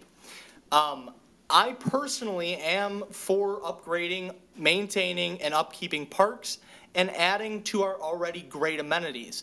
But I still don't think this went far enough. I agree that there should have been a pool, and in addition to that, I believe there should have been further renovations to some of our sport activities. The baseball fields at Delia Park could definitely use upgrades. There's not even roofs on the dugouts. There are days when it's over 100 degrees and kids are forced to sit outside because we can't afford a roof for a dugout. So I think there are a lot of upgrades that could have been done within this city. And frankly, I don't think it's going to cost that much money to just put a little wood roof on the top of a dugout. So. Okay, thank you very much. We'll swing back over here to Eric. I do support some of the recreating recreation, but I can say if I sat on city council at the time, I never would have voted all or nothing. I think there's parts of it that are fantastic. I think there's other parts, like a pool, that would have cost taxpayers an exorbitant amount of money. The only position that I have now is the taxpayers voted it in. So I will work diligently to make sure that we're working with city council and city administration and our contractors to see how we can come in under budget, ahead of schedule, without interfering with quality, just like the 15-mile interceptor's done. They've come under schedule, under budget, and saved almost $6 million in interest on that project. We should take a lead from that. I think our parks are beautiful. If you go to my Facebook, I did videos that we have great parks to come to and see. It's important that we bring young families in. It's important that we take care of our seniors. It's important that this millage got passed, but I'm not happy that everything was thrown in all or nothing. Thank you very much. Thank you. Hatham? Yes. Well, it was a proposal. It did pass. That means the resident of the city approved it, and they allowed it to pass. And adding a pool, yes, I love pool. I always, matter of fact, we are with the sheriff department, we have to take a swimming test every year. So I love the pool. But there is certain amount of money or burden we could put on the resident. Maybe after we finish, with the rest of the parks, and maybe we could add some of we have surplus money in the city fund. We will be able to work on a pool without adding more taxes or putting heavier burden on the residents. And I am with that proposal. Thank you. Thank you. Sana? Well, I spoke against all or nothing approach. I don't believe an all or nothing approach is the way to decide on a major investment of $45 million and a 20-year tax liability on the residents. The current council, and I don't mean to attack them, but the current council said, we've waited long enough, we're gonna do it all. That's not the way you approach business. You look at, first of all, what do the residents want? Why didn't you put it out there and let them vote on it? What issues are most important to them? And if everybody agrees, or a great percentage of them agree, then move forward in that direction. Because the whole purpose of a community is to respond to those people and provide the amenities that they're seeking. Second, when it was put out to a vote, most of the people weren't aware. The only information they received is through a committee that had a lot of special interest money. A developer placed $25,000 in that committee, and we had waste management, Rizzo money in there. Or Rizzo money, I'm not sure about waste management. But my point is, they had a committee to send out literature. So they were only speaking one side of the issue. They didn't present the fact that people could have made a decision, phase this in, chose what is their priority, and then pick the ones that are needed and discard the ones that are wasteful. They weren't given that option. They were only given one option.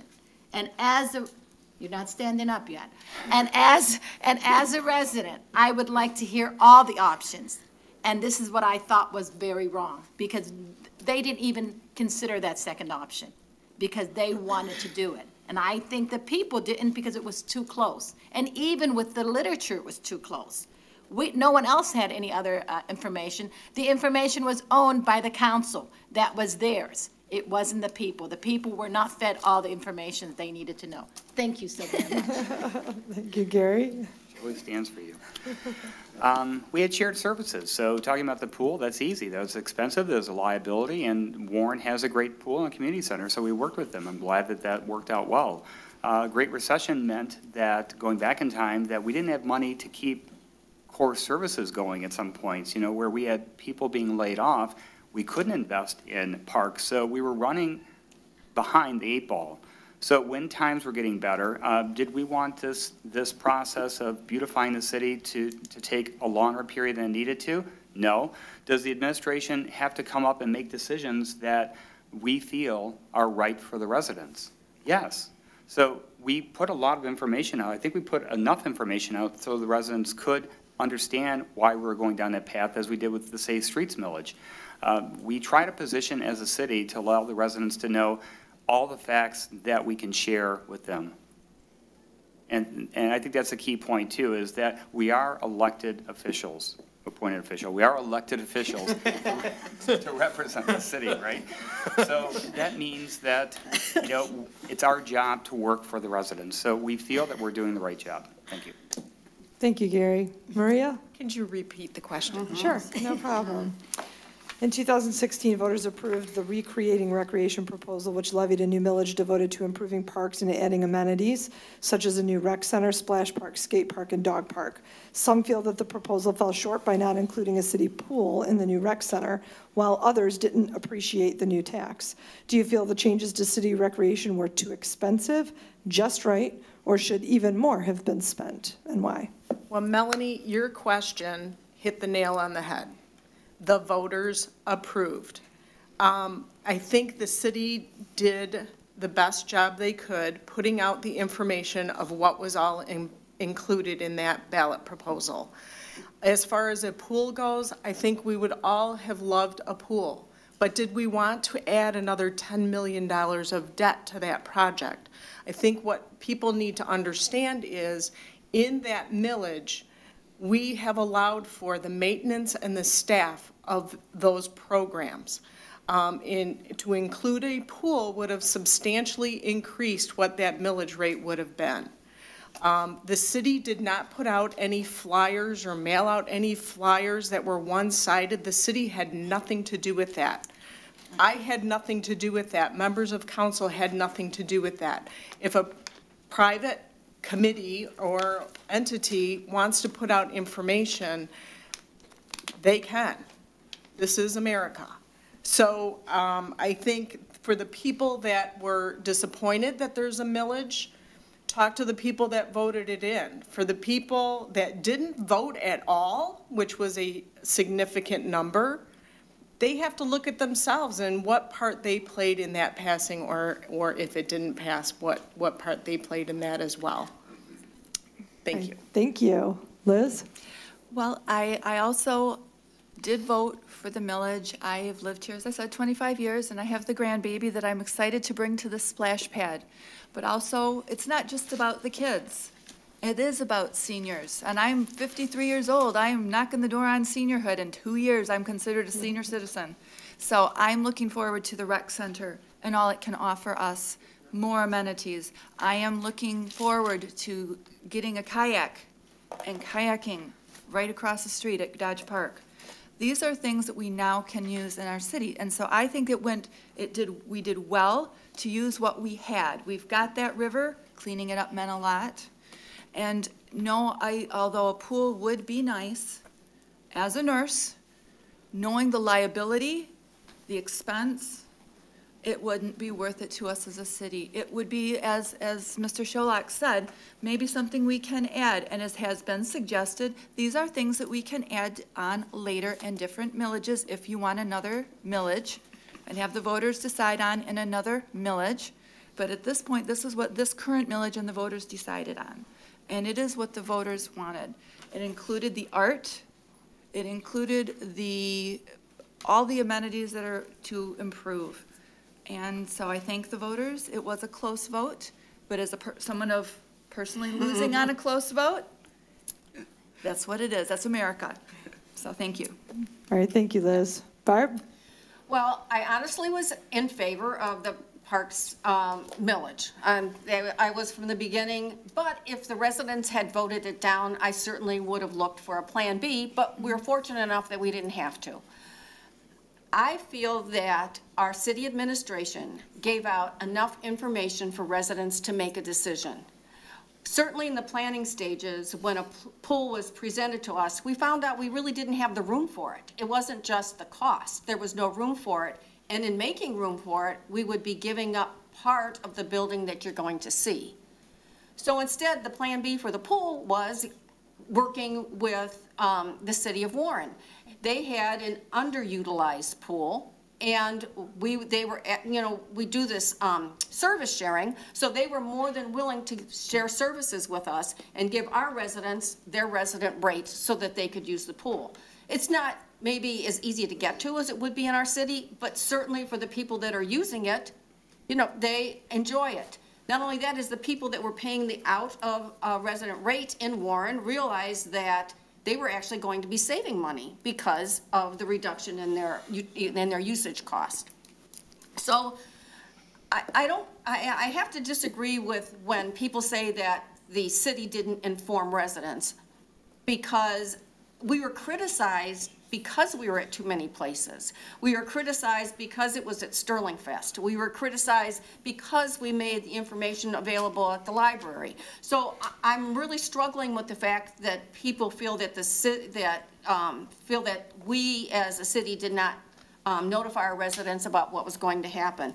Not only that, is we were in a position to do this because we had the lowest debt per capita in any city, I think, in Southeast Michigan. So we were in a position to assume more debt. So does it mean that we have to? No, but the residents wanted this. It was the time to do it, and we did it. And I'm grateful that they passed it. Thanks, Barb. Nate? So I will try to be quick, because I'm going to first do my prepared statements on the issue and then try to address some of the criticisms in 2 minutes. So first of all, this will be, with the new revenue, the city is going to make investments in the city that we have not seen in decades. We're making innovative steps to attract and retain residents and business through a huge expansion and upgrade to our park system. This investment will include 120,000 square foot rec center, a splash pad, revamping Dodge Park, and improvements to all of our neighborhood parks. So I am and was and always have been in favor of this Parks and Rec millage, and I'm very excited for all the things that are going to be taking place. The first couple of things that I heard was that we didn't talk about it with the residents and ask them, what it is that they would be interested in having, and that's just not true. We had, I believe, 3 town hall meetings. A couple of them were well attended, and I think one of them was not very well attended. We also had the info booth at Sterling Fest, where people, residents could come up and talk about, what they liked about the millage. The next thing that I want to talk about is this sort of all or nothing idea, that it was, we either do all of it or we're not going to do any of it. Or one candidate suggested that we do little by little. So that begs the question: do we want everything that's in the Parks and Rec millage? Meaning, do we want the skate park? Do we want the ice rink? Do we want to fix up the neighborhood parks? Or do we want just some of the things? Well, if you just want to do some of the things, I think that's not considering the fact that you may not use the skate park, you may not use the senior center, but there is a population out there that will, okay? The next thing is, as far as economies of scale, had we decided that we want to do all these things, but over a period of time, well, we start building something today, we start building something else in 5 years, we start building something else in 10 years, that's going to have the costs are going to seriously increase because of the economies of scale. Doing it all at once will end up saving money if this is, in fact, all the amenities that we want to have in our city. The pool has already been addressed, and I can guarantee that people will be using each and every one of these amenities on a regular basis, so thank you. All right, thank you. Thanks, Nate. I think I'm going to try to sneak in one more question before we do our wrap-up. So the person that will get the first opportunity to answer this one is Deanna Koski.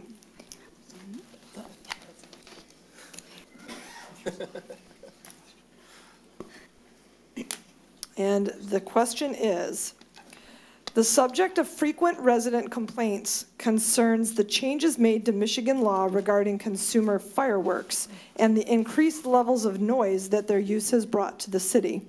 What approach should the city take to alleviate the noise problem associated with fireworks? Send our own person to Lansing. We have contacted our representatives in Lansing a number of times. We've put forth many efforts requesting that it be repealed. I know we're working with one representative very closely, Mr. Yanis, and he is leading me to believe that he is going to work very diligently to, if he can't get it repealed, that he will have it corrected.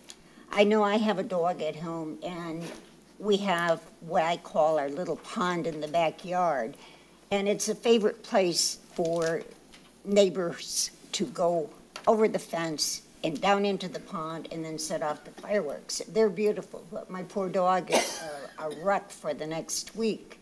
So I know I'm not the only one that is going through that. We have our veterans that do have issues with loud sounds like that.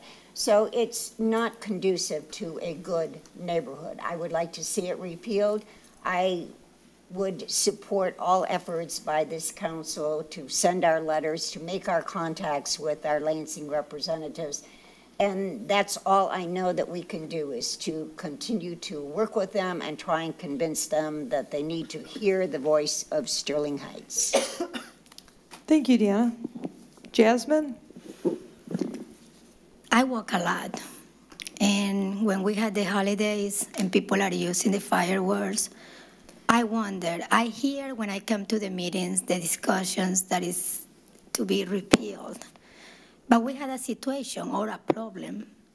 The residents are using it. What are they doing to repeal it? Or what are they doing to stop using it? You will see streets that are filled out. I feel for the veterans. I feel for the people who those noises are causing stress. We don't do it ourselves in our house. We watch everybody else doing it because it's expensive. And if everybody does it, why do we have to go and buy? I think something has to be done, but the community had to be reached out. It's not just here in these walls that we discuss. It had to be repealed. It's out there where they are using it, where they are the one buying it, where the places that are selling it. We are not going to fix the problem making it illegal when the people are using it and love using it. So the community have and must be involved. We can't deny that they are using it and they enjoy using it. Something had to be done, but I also heard Mr. Yanis working it out in Lansing to be repealed. Why is not passing? Let the community get involved, and we will find out the reasons. Thank you. All right, thank you so much. Nicholas? I'm going to agree. Fireworks is definitely a hot topic in Sterling Heights, and much like Councilwoman Koski said, I also have a dog at home, and my 120-pound baby is definitely afraid of fireworks. So I entirely understand where this is coming from. I've also reached out to Representative Yanez and expressed some of my concerns, as well as my mother has, and I'm sure my dad is well on his way to it as well. So I just want to make sure I can reach out to anybody at the state level who'd be willing to work with me on repealing or at least replacing this act with something that is more conducive to the residents. However, I would first suggest conducting a study to find out exactly where it is the residents of the city stand on the issue, because there are quite a few residents in the city of Sterling Heights who use fireworks, and it's important that we abide by what our residents want in addition to what we believe is best for them. Thank you. Eric? On the fireworks issue, it's a hot button as I'm knocking doors every day for the last 5 months. Like a lot of other people I've run into, Liz, I've run into a bunch of times, and a few other candidates here. But I am a proponent that Sterling Heights City Council focuses on what's within their circle of influence.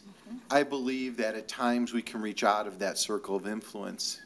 I think if the residents, just like someone wants to use the skate park and someone wants to use the ice skating arena with the skate park, it's different residents. We have residents that love it. We have residents that hate it. I think there's no in between. And we have to find out what's best for our community. If our circle of influence is bringing the residents' concern to our state legislators and getting them to work on it, we need to do our job and do that. But we can't always take our opinion and force it on to a situation that we have no control over. Our circle of influence is what we can handle on this council, and we need to diligently work for that for our residents. And if it takes listening to the residents and bringing it and being that squeaky wheel, we need to do it. But there's two sides of the residents, and I don't know where this issue is really going to go. I hope it does get looked at. The lanterns scare the heck out of me. They land on my my shed every year, and I'm afraid it's going to go up. I know those are banned, but there's a lot of them out this year again, so I think we need to enforce what we already have on the books. We need to do a better job at that. I know our firefighters and our police departments were doing their best to do that. Thank you. Thanks so much, Eric. Hatham? Yes, we all know this is a state decision, came from the governor himself. And City of Warren, they put limit when or limited time when can you shoot the firework and for how many days. They only give the resident of their city 3 days from 7 to 10 o'clock p.m. I don't understand why we cannot do the same thing. And their police are giving tickets to whoever violate this city ordinance. I know it's came from the governor himself, but why we cannot all do something or think of sending letter to our legislation, to our representative, and ask them at least this rules or law has to be adjusted to where it's minimize the days they can use firework. They start from June, and my little dog spent the whole month under the couch. You know, it's really annoying, and I am against that, state ordinance or they made it a law now, I think. So I don't know what else to do. I mean, we could write the governor, we could write our representative, and I hope there's something we can do to either stop it or minimize it to 3 days only. Thank you. Thank you so much. Sana? Well, this is an issue that is definitely a hot button. It's one that I don't participate in. I do view it though, because my neighbors all do it. And I get up the next morning and there's on my roof, on the ground, and I'm glad nothing was burned. It is a difficult situation because there's those who enjoy it and those who do not. I'm in the middle. I don't know what the people want. I understand the irritations, the veterans that are being affected. I agree with Hatham and Eric that there may be a possibility of containing it. I think we have it for 3 days right now, but we are not curtailing it because I know there are people out there at 1 o'clock in the morning, 2 o'clock in the morning, I can't sleep. They're violating it. So maybe by holding them accountable, you might reduce it. This is it's a big city. It's a great number of people. I don't know what the solution is, but one that requires input from the residents and communication with the state to see if there could be some changes, maybe reduce the number of days you're allowed to do it. I don't know if you want to take it away from them entirely. I don't know if you can designate a certain area either. That is really a difficult one, but one that definitely should be looked into. Thank you. Gary? I don't like fireworks, but it's not about what I like. The governor wanted to expand the law. He wanted those folks that were going out of state to be able to buy larger fireworks, to be able to buy them here. So it was a revenue generating decision. He made that for all of us, and I don't personally like it, but again, it's not about me. I say enforce the laws that we have on the books. That's it. Thank you. Maria? Thank you. Virtually, our hands are tied by the state law. Yep. They take jurisdiction over anything that we want to do in our city. They dictate when it's allowed, which is the day before, the day of, and the day after holidays. The police enforcement, what we did put into place were hours that they were allowed and specific sites that they were allowed to be shut off from. As far as police enforcement, unfortunately, the way the law works, the police officer has to actually see who is igniting that firework in order for a citation to be issued. That being said, being all over the city when there are hundreds of fireworks going off, some of which are concealed by backyards or wherever, it's virtually impossible to enforce. So we have reached out to the governor's office. We've sent resolutions. We've reached out to Representative Ha, who introduced this bill. We have been talking to people at the state level, and it's in their hands. There really is nothing more we can do. We have been communicating with them all along in opposition to this. I too have a 65-pound hunting dog that puts herself in the bathtub. So I am well aware of how it affects dogs, cats, and animals, but I really worry about our vets too, our veterans that are affected by all that noise as well. So thank you. Thanks so much. Liz? Well, unlike Gary, I love fireworks. I go to them every year, but I don't like the noise, and I don't like that they disrupt our citizens, and I do understand that they do. But everyone does at this point have that right who wants to fire them off. So yes, we do need to pursue at our level what we can, which is influencing our state representatives, influencing even through just personal influence to the governor himself. That's what we have to do, and that's what we did as a council. We sent a resolution asking to have this looked at. At this point, that's all the ability that we have as a state acts, a state resolution, so that the city cannot supersede what the state allows. Warren tried it. They were overturned because it was, again, you cannot supersede a state law. So with that, we want to keep putting the pressure on, and hopefully it will be resolved so that people are not disrupted as much as it is disrupting them now. Thank you. Thanks, Liz. Barb? Well, we tried, well, first of all, this is all put into place for revenue. That was a way of bringing money into, or capturing money that they thought residents of Michigan were putting into the pockets of the state of Ohio. Ironically, the same fireworks that people were going to Ohio to buy are illegal to use in Ohio. Mm-hmm. So that's one thing. But everybody thought that, people from Michigan will stop going to Ohio, will make more money, there'll be a sales tax on them, we'll have so much control, but not really giving too much consideration into the people that were listening to those fireworks. Right now, we're working diligently with our state representative, Henry Yanis, who is a former Sterling Heights firefighter who has been very active in trying to get some kind of either repeal or maybe some adjustments to the existing law. Some of the things that I would be in favor of if we can't have the law repealed would be maybe a reduction in the days that you can do it. And I mean, you might not be able to do anything with 3 days in a row, but less holidays. I don't think we need to use fireworks for Columbus Day. Those are days that I just don't think they need to be used. Or Thanksgiving. I mean, so it might be a reduction there. But I think the biggest thing is for us to work as a city and as a council to try to get more local control, because I feel that this is just one issue where the state is taking away some of our responsibility, and we have nothing, we can't do anything about it. So I would look for first local control and then maybe the elimination of some of the days that they're used. Thank you. Okay, thank you. Thank you so much. Nate? Thank you. So here's the issue. Here's the problem. They're a nuisance for families with kids and with dogs. They are a problem for veterans, especially those with PTSD. They're so readily available that it makes it impossible for the police to enforce. I think that what should happen in the state of Michigan is that I understand it's a revenue generator, but I think that we should just forget it. We should ban the sale, make it legal to use the grade of fireworks that you can buy now on, say, 4th of July, New Year's Eve, and that's it. And, you know, make available the grade of fireworks that we were able to buy prior to the new law.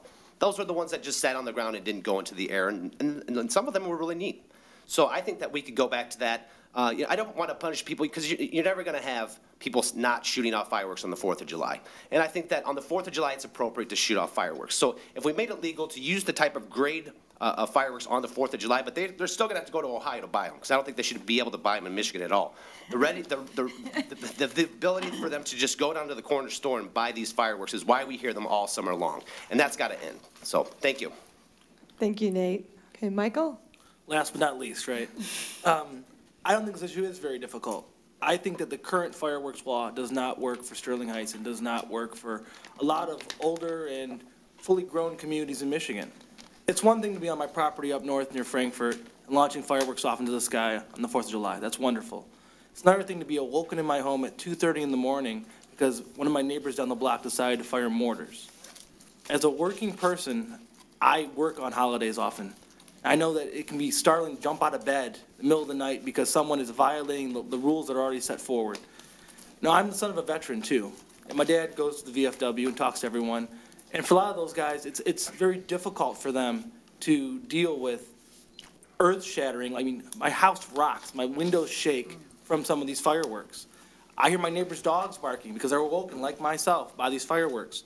So I think we have to have a better system. Is it, you know, uncharted cities that could do it in places like Sterling Heights and Warren where people live very close together that they can't? Is it going back to the former regime where you had just certain things that were allowed and other things that were banned? I don't know what the solution is, but I know right now that when I'm woken up at 3:30 in the morning by my neighbor having a little bit of a long celebration, it's very frustrating to me. I'm sure it's very frustrating to my fellow residents of Sterling Heights. Well, thank you all for answering my questions today. I really appreciate it, and it was a wonderful job by all of you. We just have enough time now to wrap up by letting you each do your 2-minute summation, and I'm going to choose a name for who will go first. Maria Schmidt. Oh, I started and I'll finish. Yep. I bet. Thank you. Thank you. It's easy. During the past 2 years, our city has much to be proud of and excited about. With the continuing voter-approved Safe Streets millage, we've been able to invest over $19 million in our local neighborhood roads over the past 4 years. We've also been able to hire new police and fire personnel in anticipation of retirement, so there is no gap in protection. The voter-approved Recreating Recreation is transforming Dodge Park and the neighborhoods into fun, healthy, and active destinations. The new community center across from Dodge Park will enhance the parks and recreation offerings to all the residents. From an indoor walking track, basketball, and pickleball courts to dance studios, there will be something for everyone. Sterling Heights continues to be one of the safest big cities in the nation. That being said, a direct reflection of all city employees and residents working together. It's how we make it work here. Because we've been fiscally responsible in our planning and spending, we're able to deposit money into our rainy day fund for the past 4 years. We also are one of the few communities that are making a dent in our underfunded retiree health care account. Sterling Heights continues to experience significant residential, manufacturing, and commercial growth, while other neighboring communities are finding significant vacancies. That growth contributes to the reason why we have one of the lowest tax rates in Macomb County. This sitting city council is also fighting for every user of the mid water and sewer system.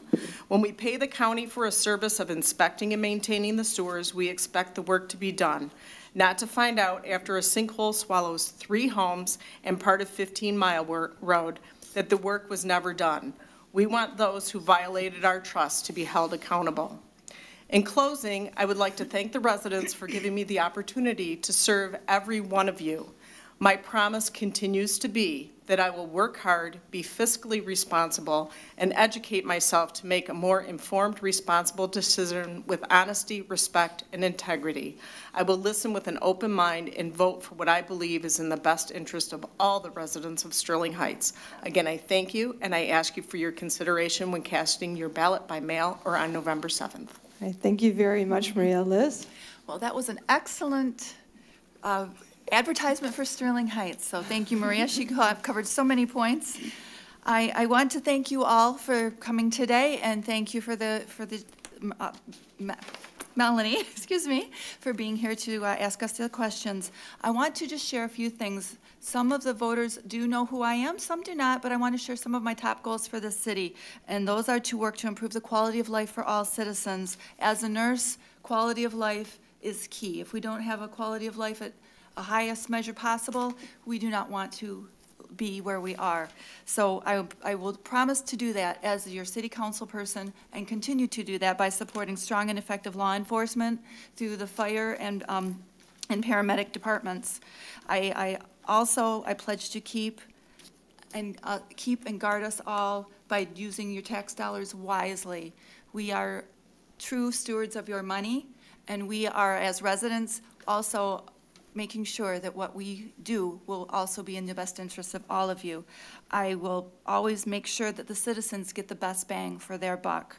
And then finally, I promise that we will continue to improve those roads that we've mentioned a few times. We do have that Safe City millage, and we are working diligently on them. Some of the roads that I drive on every day, because I am a visiting nurse, I see how they are, and I know that they are in need of repair, and we are working very diligently for that. And I will keep and maintain our city ordinances to make sure that we still live in the best and most beautiful city in Macomb County. Thank you. Thank you so much, Liz. Barb? In my 16 years of experience on the city council, I've witnessed firsthand the ups and downs of city government. 9 years ago, we watched the collapse of the banking industry, businesses closing across the country, the value of our homes plummet in an unstable housing market, and tax revenue for the city declined. We projected that it would take 10 years before we could rebound, and here we are 9 years later, and we're making it. But the city council and administration knew that we needed to establish a plan that would allow us to achieve fiscal responsibility and still continue to provide excellent services. The residents, the city council, and administration worked together to create a more cost-effective government and moved us forward. In moving us forward involved all of us. As a community, we have succeeded. During all the choices, whether it be at the council table or at the polls, decisions were made that enabled us to remain a prominent city in the state of Michigan and across the country. But through all these challenges, we still experience population growth, remain one of the safest cities in the state and in the country, kept our bond rating at a AA, have low water rates. So we have been, and we've attracted new businesses, new industry into the community. My commitment to public safety was reinforced when residents passed the Safe Streets millage to hire retiring police officers and firefighters and also fix our streets. I think that the passage of the recreating recreation millage ensures us a vibrant community for all of us. But the city of Sterling Heights is our collective investment. Protecting our collective investment is a priority for me. I'm proud of our accomplishments, I'm proud of our workforce, and I'm proud of our residents who understand what it means to be a part of the solution.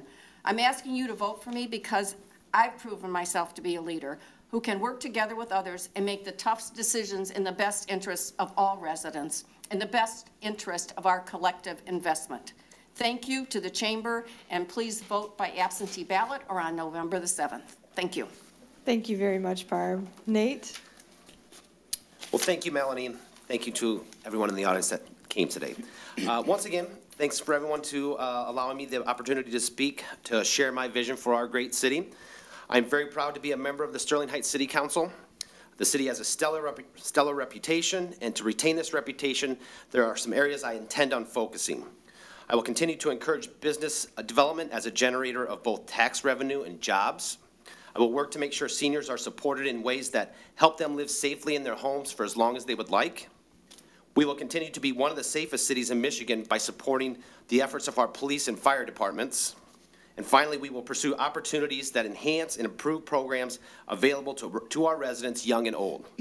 My experience as a father inspired me to get involved in public service. I believe in my 2.5 years on the city council, I've made the most of my opportunities to make a positive impact on the residents of Sterling Heights. I will continue to dedicate myself to helping Sterling Heights remain a premier city that will attract and retain families seeking a great quality of life and a strong sense of community. On November 7th, I respectfully ask that you vote to re-elect Councilman Nate Shannon. You can get more information by finding me on Facebook at nateforcitycouncil.com. Thank you. Thanks, Nate. Okay, we'll move on to Michael.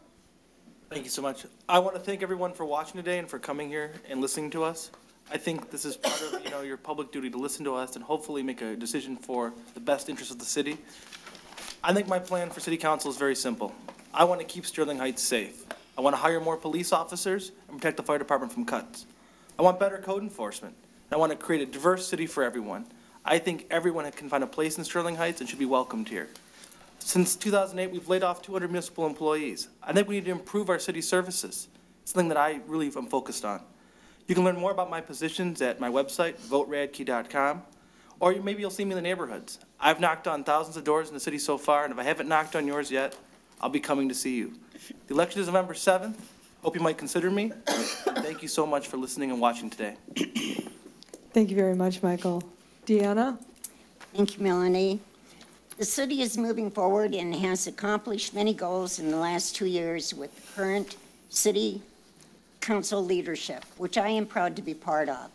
With the approval of the Recreation Initiative, we are reinvesting in the community for not only our youth, but all the residents to enjoy various improvements to our recreational services. The city is continuing the Vision 2030 initiative, including the Enhanced Shine program, neighborhood parks improved, along with new funding to improve city roads. Roadway improvements will continue. The city's economic development plan for major commercial and manufacturing investments has continued business development growth and new business in the city. I support public safety. Our excellent police and fire department continues to improve their services to the residents. November 1, the fire department will begin EMS transport services, which are self-sustaining. The city created the Vision 2030 plan with input from the residents, which they wanted their city to be in 2030. I would like to serve the residents for another 2 years and follow the plan to keep Sterling Heights moving forward as a vibrant city that creates future leaders. I would appreciate your vote on November 7th. Thank you so much, Deanna. Jasmine? In the last 4 years, from the podium, I have spent time and resources representing you, the resident, and learning how our city government works, researching the budget, and seeking how good stewardship of the city finances can be applied. I still have more to learn, but I will research it closely. With my experience, I can do it. My English may not be as fluent as the rest of the candidates, but I will continue to work on this to articulate my statements more clearly. Whether you are a Republican, Democrat, or Independent, please get out and vote. We need to show our local government that we are tired of the way they are leading this city, as we live in a more common city. We live in America that still has some freedoms that we cherish. Freedoms to express our concerns, to carry our guns, to choose and not be forced to follow a liberal agenda. We need to stop the intimidation by people in government who feel that they had the power to harass the residents. We need accountability and real transparency from elected officials. We must give the city back to our residents and away from special interests. We need to fight for our residents that are here and we are struggling to pay our bills. We need to stimulate local employment by lowering taxes. I'm asking for your vote so we can restore honesty in government. Let's start by replacing elected officials who promise you to save money with a tainted garbage contract, or voted for a mass resettlement instead fighting against a lawsuit that shouldn't happen in the first place. Let us vote out officials who misinformed residents about the Recreation Initiative, which was an unnecessary tax increase. You and I can win. Let's take our city back. Can we beat them at the ballot box? Yes, we can. Please contact me at my Facebook page, Jasmine Early for the Sterling Heights City Council, or my webpage where you can donate for my campaign, www.jasmineearlyforcouncil.us. Also visit the page securemichigan.org. You will see responses from candidates there. Thank you. Okay, thank you very much. And now we're going to move on to Nicholas. All right, I want to thank everybody who came out once again, everybody who's watching back home, and again to the Chamber of Commerce for putting this on. And once more, thank everybody who's up here today to discuss the future of our city, which is what we're really here to do today. I think it's fitting that we ended on a question about a state law, because I actually have one issue that was only brought up by Jasmine Early. When I'm elected, I plan to work hand in hand with state officials to ensure that small, local, family-owned businesses like my family's own Nona's Pizza or Screamer's Ice Cream can have the same benefits and opportunities in tax abatements as big corporations in the city of Sterling Heights. You see, because I support equality not just from person to person, but from business to business, family to family, and neighbor to neighbor. I will stand up for equality in the city of Sterling Heights. We are one of the most beautifully diverse cities in Michigan. We will embrace that, and regardless of what tears us apart, I hope that we can reach together and bridge that gap. So I want to be that voice for you guys. I want to be the voice who speaks out against hate and against this discrimination. So, if you want any additional information, visit www.cavalliforcouncil.com. Visit me on Facebook. That's Nicholas A. Cavalli. And hopefully, through today, I have earned your vote and your support. Come November, and hopefully in January, I'll be here representing you the way that you deserve to be represented. Thank you so much, Nicholas. All right, we're going to come back here to Eric. Thank you. I'd like to thank every council member and every person that's running for council. I wish everybody the best of luck. It's hard. I look in the audience of people that have run in the past, who have been elected in the past, and I have to thank every one of them for doing their civic duty. My father instilled one thing in me as I was growing up, and he said a public office is a public trust. So I ask you, who can you trust to make the city government accountable to its residents? Put forward items that are in the scope of the city's responsibility and authority, and who will make our city our dream city together. I hope from this debate, from visiting you door to door, from seeing you at fairs, open houses, and festivals, that I have encouraged you to trust and support me. Together, we can make Sterling Heights our dream city. If you would like more information on my candidacy, please visit me at votecastelia.com or Castelia for City Council on my Facebook page. I thank you, the City Council, the Chamber, every board member. I want to God bless you, our great city, and our country. Thank you very much. Thank you, Eric. Hey, Hatham, would you like to give your closing statement? Yes, please. Well, I would like to thank the Chamber of Commerce. I would like to thank our audience. I would like to thank all the council people who put many hours trying to be able to serve the city. And here's some of my beliefs on promises if I am elected. You have the right to speak, to worship freely, and to assemble peacefully. Elected officials are working for you. Your government primary responsibility is to protect you, your family, and your property. What you earn or build, it's yours to keep. I am Haytham Cholag. You can visit me at my website, www.haythamcholag.com. And I am asking you for your consideration on November 7th. Vote with your conscience. Vote for the right person to serve the city. And I thank you all for being here. Thank you so much. Sana? Well, I wish to thank you, Melanie, and the Sterling Heights Chamber for giving us this platform to share our motivation to run for Sterling Heights City Council. I am beholden to you, the residents, not to the best and to the best interests of our city, not special interest. I'm going to try to finish what I didn't last time. My years of experience in insurance, investment, human resources, accounting, nonprofit management, along with my commitment to serve, will be a benefit to our community and its growth. I have no personal agendas. I seek to trustfully, and I'm going to use that word again, trustfully represent the people of Sterling Heights. And I also wish to offer sensible spending practices and a transparent and honest government. For I love the city and I wish for it to stay a great place to raise a family, work, and play. Now, Vanderpool, there's a meeting after today. He spoke, we all need to be there. It's an important meeting because it's about the upcoming challenges that our city is going to face.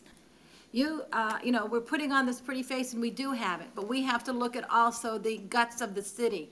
And we have quite a number of unfunded liabilities, quite a number. We have close to $166 million in unfunded pensions. And this is a real problem. I just want to share with you, there are neighbors to our north and east are 100% funded. Troy, Rochester Hills, Pontiac even, and Livonia are 100% funded for their pension program. We are not. We're a shortfall. Where do you think that money is going to come from, people? It's important.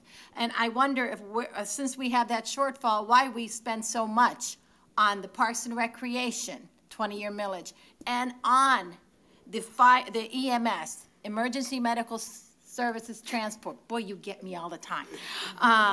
This is important stuff. We are redirecting our money into things that are not necessary because that EMS, medical transport, didn't cost us a thing with Universal.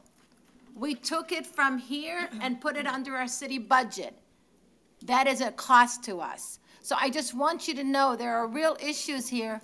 There are things that we're going to have to approach. As much as I love the improvements, some of it didn't need to happen. We need to work on the guts of this, and this is unfunded liabilities. So please, vote for, did you stand up? Oh my gosh, vote for Sena Elias this November 7th. If you want a change on this council, you need to get out there and vote. I need your help. SenaElias.com. All right, thank you so much. Gary, we'll move to you for the last wrap-up. Perfect segue. Do the city residents want to change? We've got 85,000 registered voters. I think the average voter turnout for a city election like this is under 15,000. So that tells me that many of the residents like what's going on. If they didn't, they'd be at the polls. So if you don't want to change, keep the current council that's here, including me. I think I've earned the right to sit here. So what's the city done recently? I think we're in the best place since we've been since the Great Recession. People forget how difficult those decisions were. The current council, what they had to face to be able to get us where we're at today. We are growing. We are investing in ourselves. Recreating recreation was put in place because we know that we've got an aging population and we need to be able to bring in young, bright, articulate families into this community. Diversity is always an issue. It comes up in several of our council meetings. We want to be inclusive. I think that the reason we're going to become the third largest city is because of diversity, because we're bringing in ethnic groups that choose to live in Sterling Heights. Well, what's left to do? So we had a SAW grant that that's coming across, right? We've got 19,000 miles, I think it's 19,000 miles of infrastructure. We've got a map. We're going to find issues there. So how do we address those is important. Making sure that our DPW is staffed and funded to be able to address infrastructure issues. I think the total number is $2 trillion across the U.S. That's not just us. That's going to be every community in the country. We have to be able to address that. Innovate Mound. Mound is crumbling.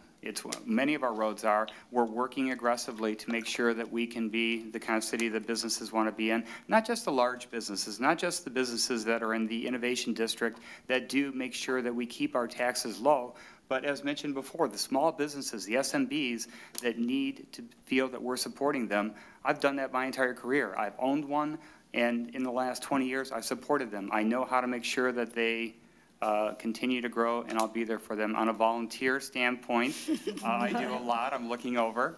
I think that the volunteer work I've done has proven that I should be the person that you elect in November. So thank you. Thank you so much, Gary. And thank you all for being here today and giving us such a big chunk of your time today. It took a lot to get through all 12 of you, but it was really important discussion. And I think it's really going to help give our voters and our residents a much better idea of where you all stand on certain issues and just a chance to get to know you a little bit better. So I want to thank you all.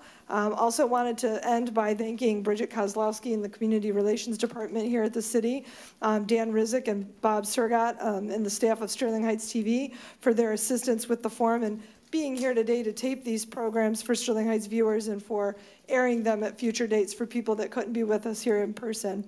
Our chamber thanks you. Your fellow citizens thank you. And we wish all of the candidates that are here with us today success in the upcoming election. Please don't forget to vote on November 7th. Thank you very much. Thank you.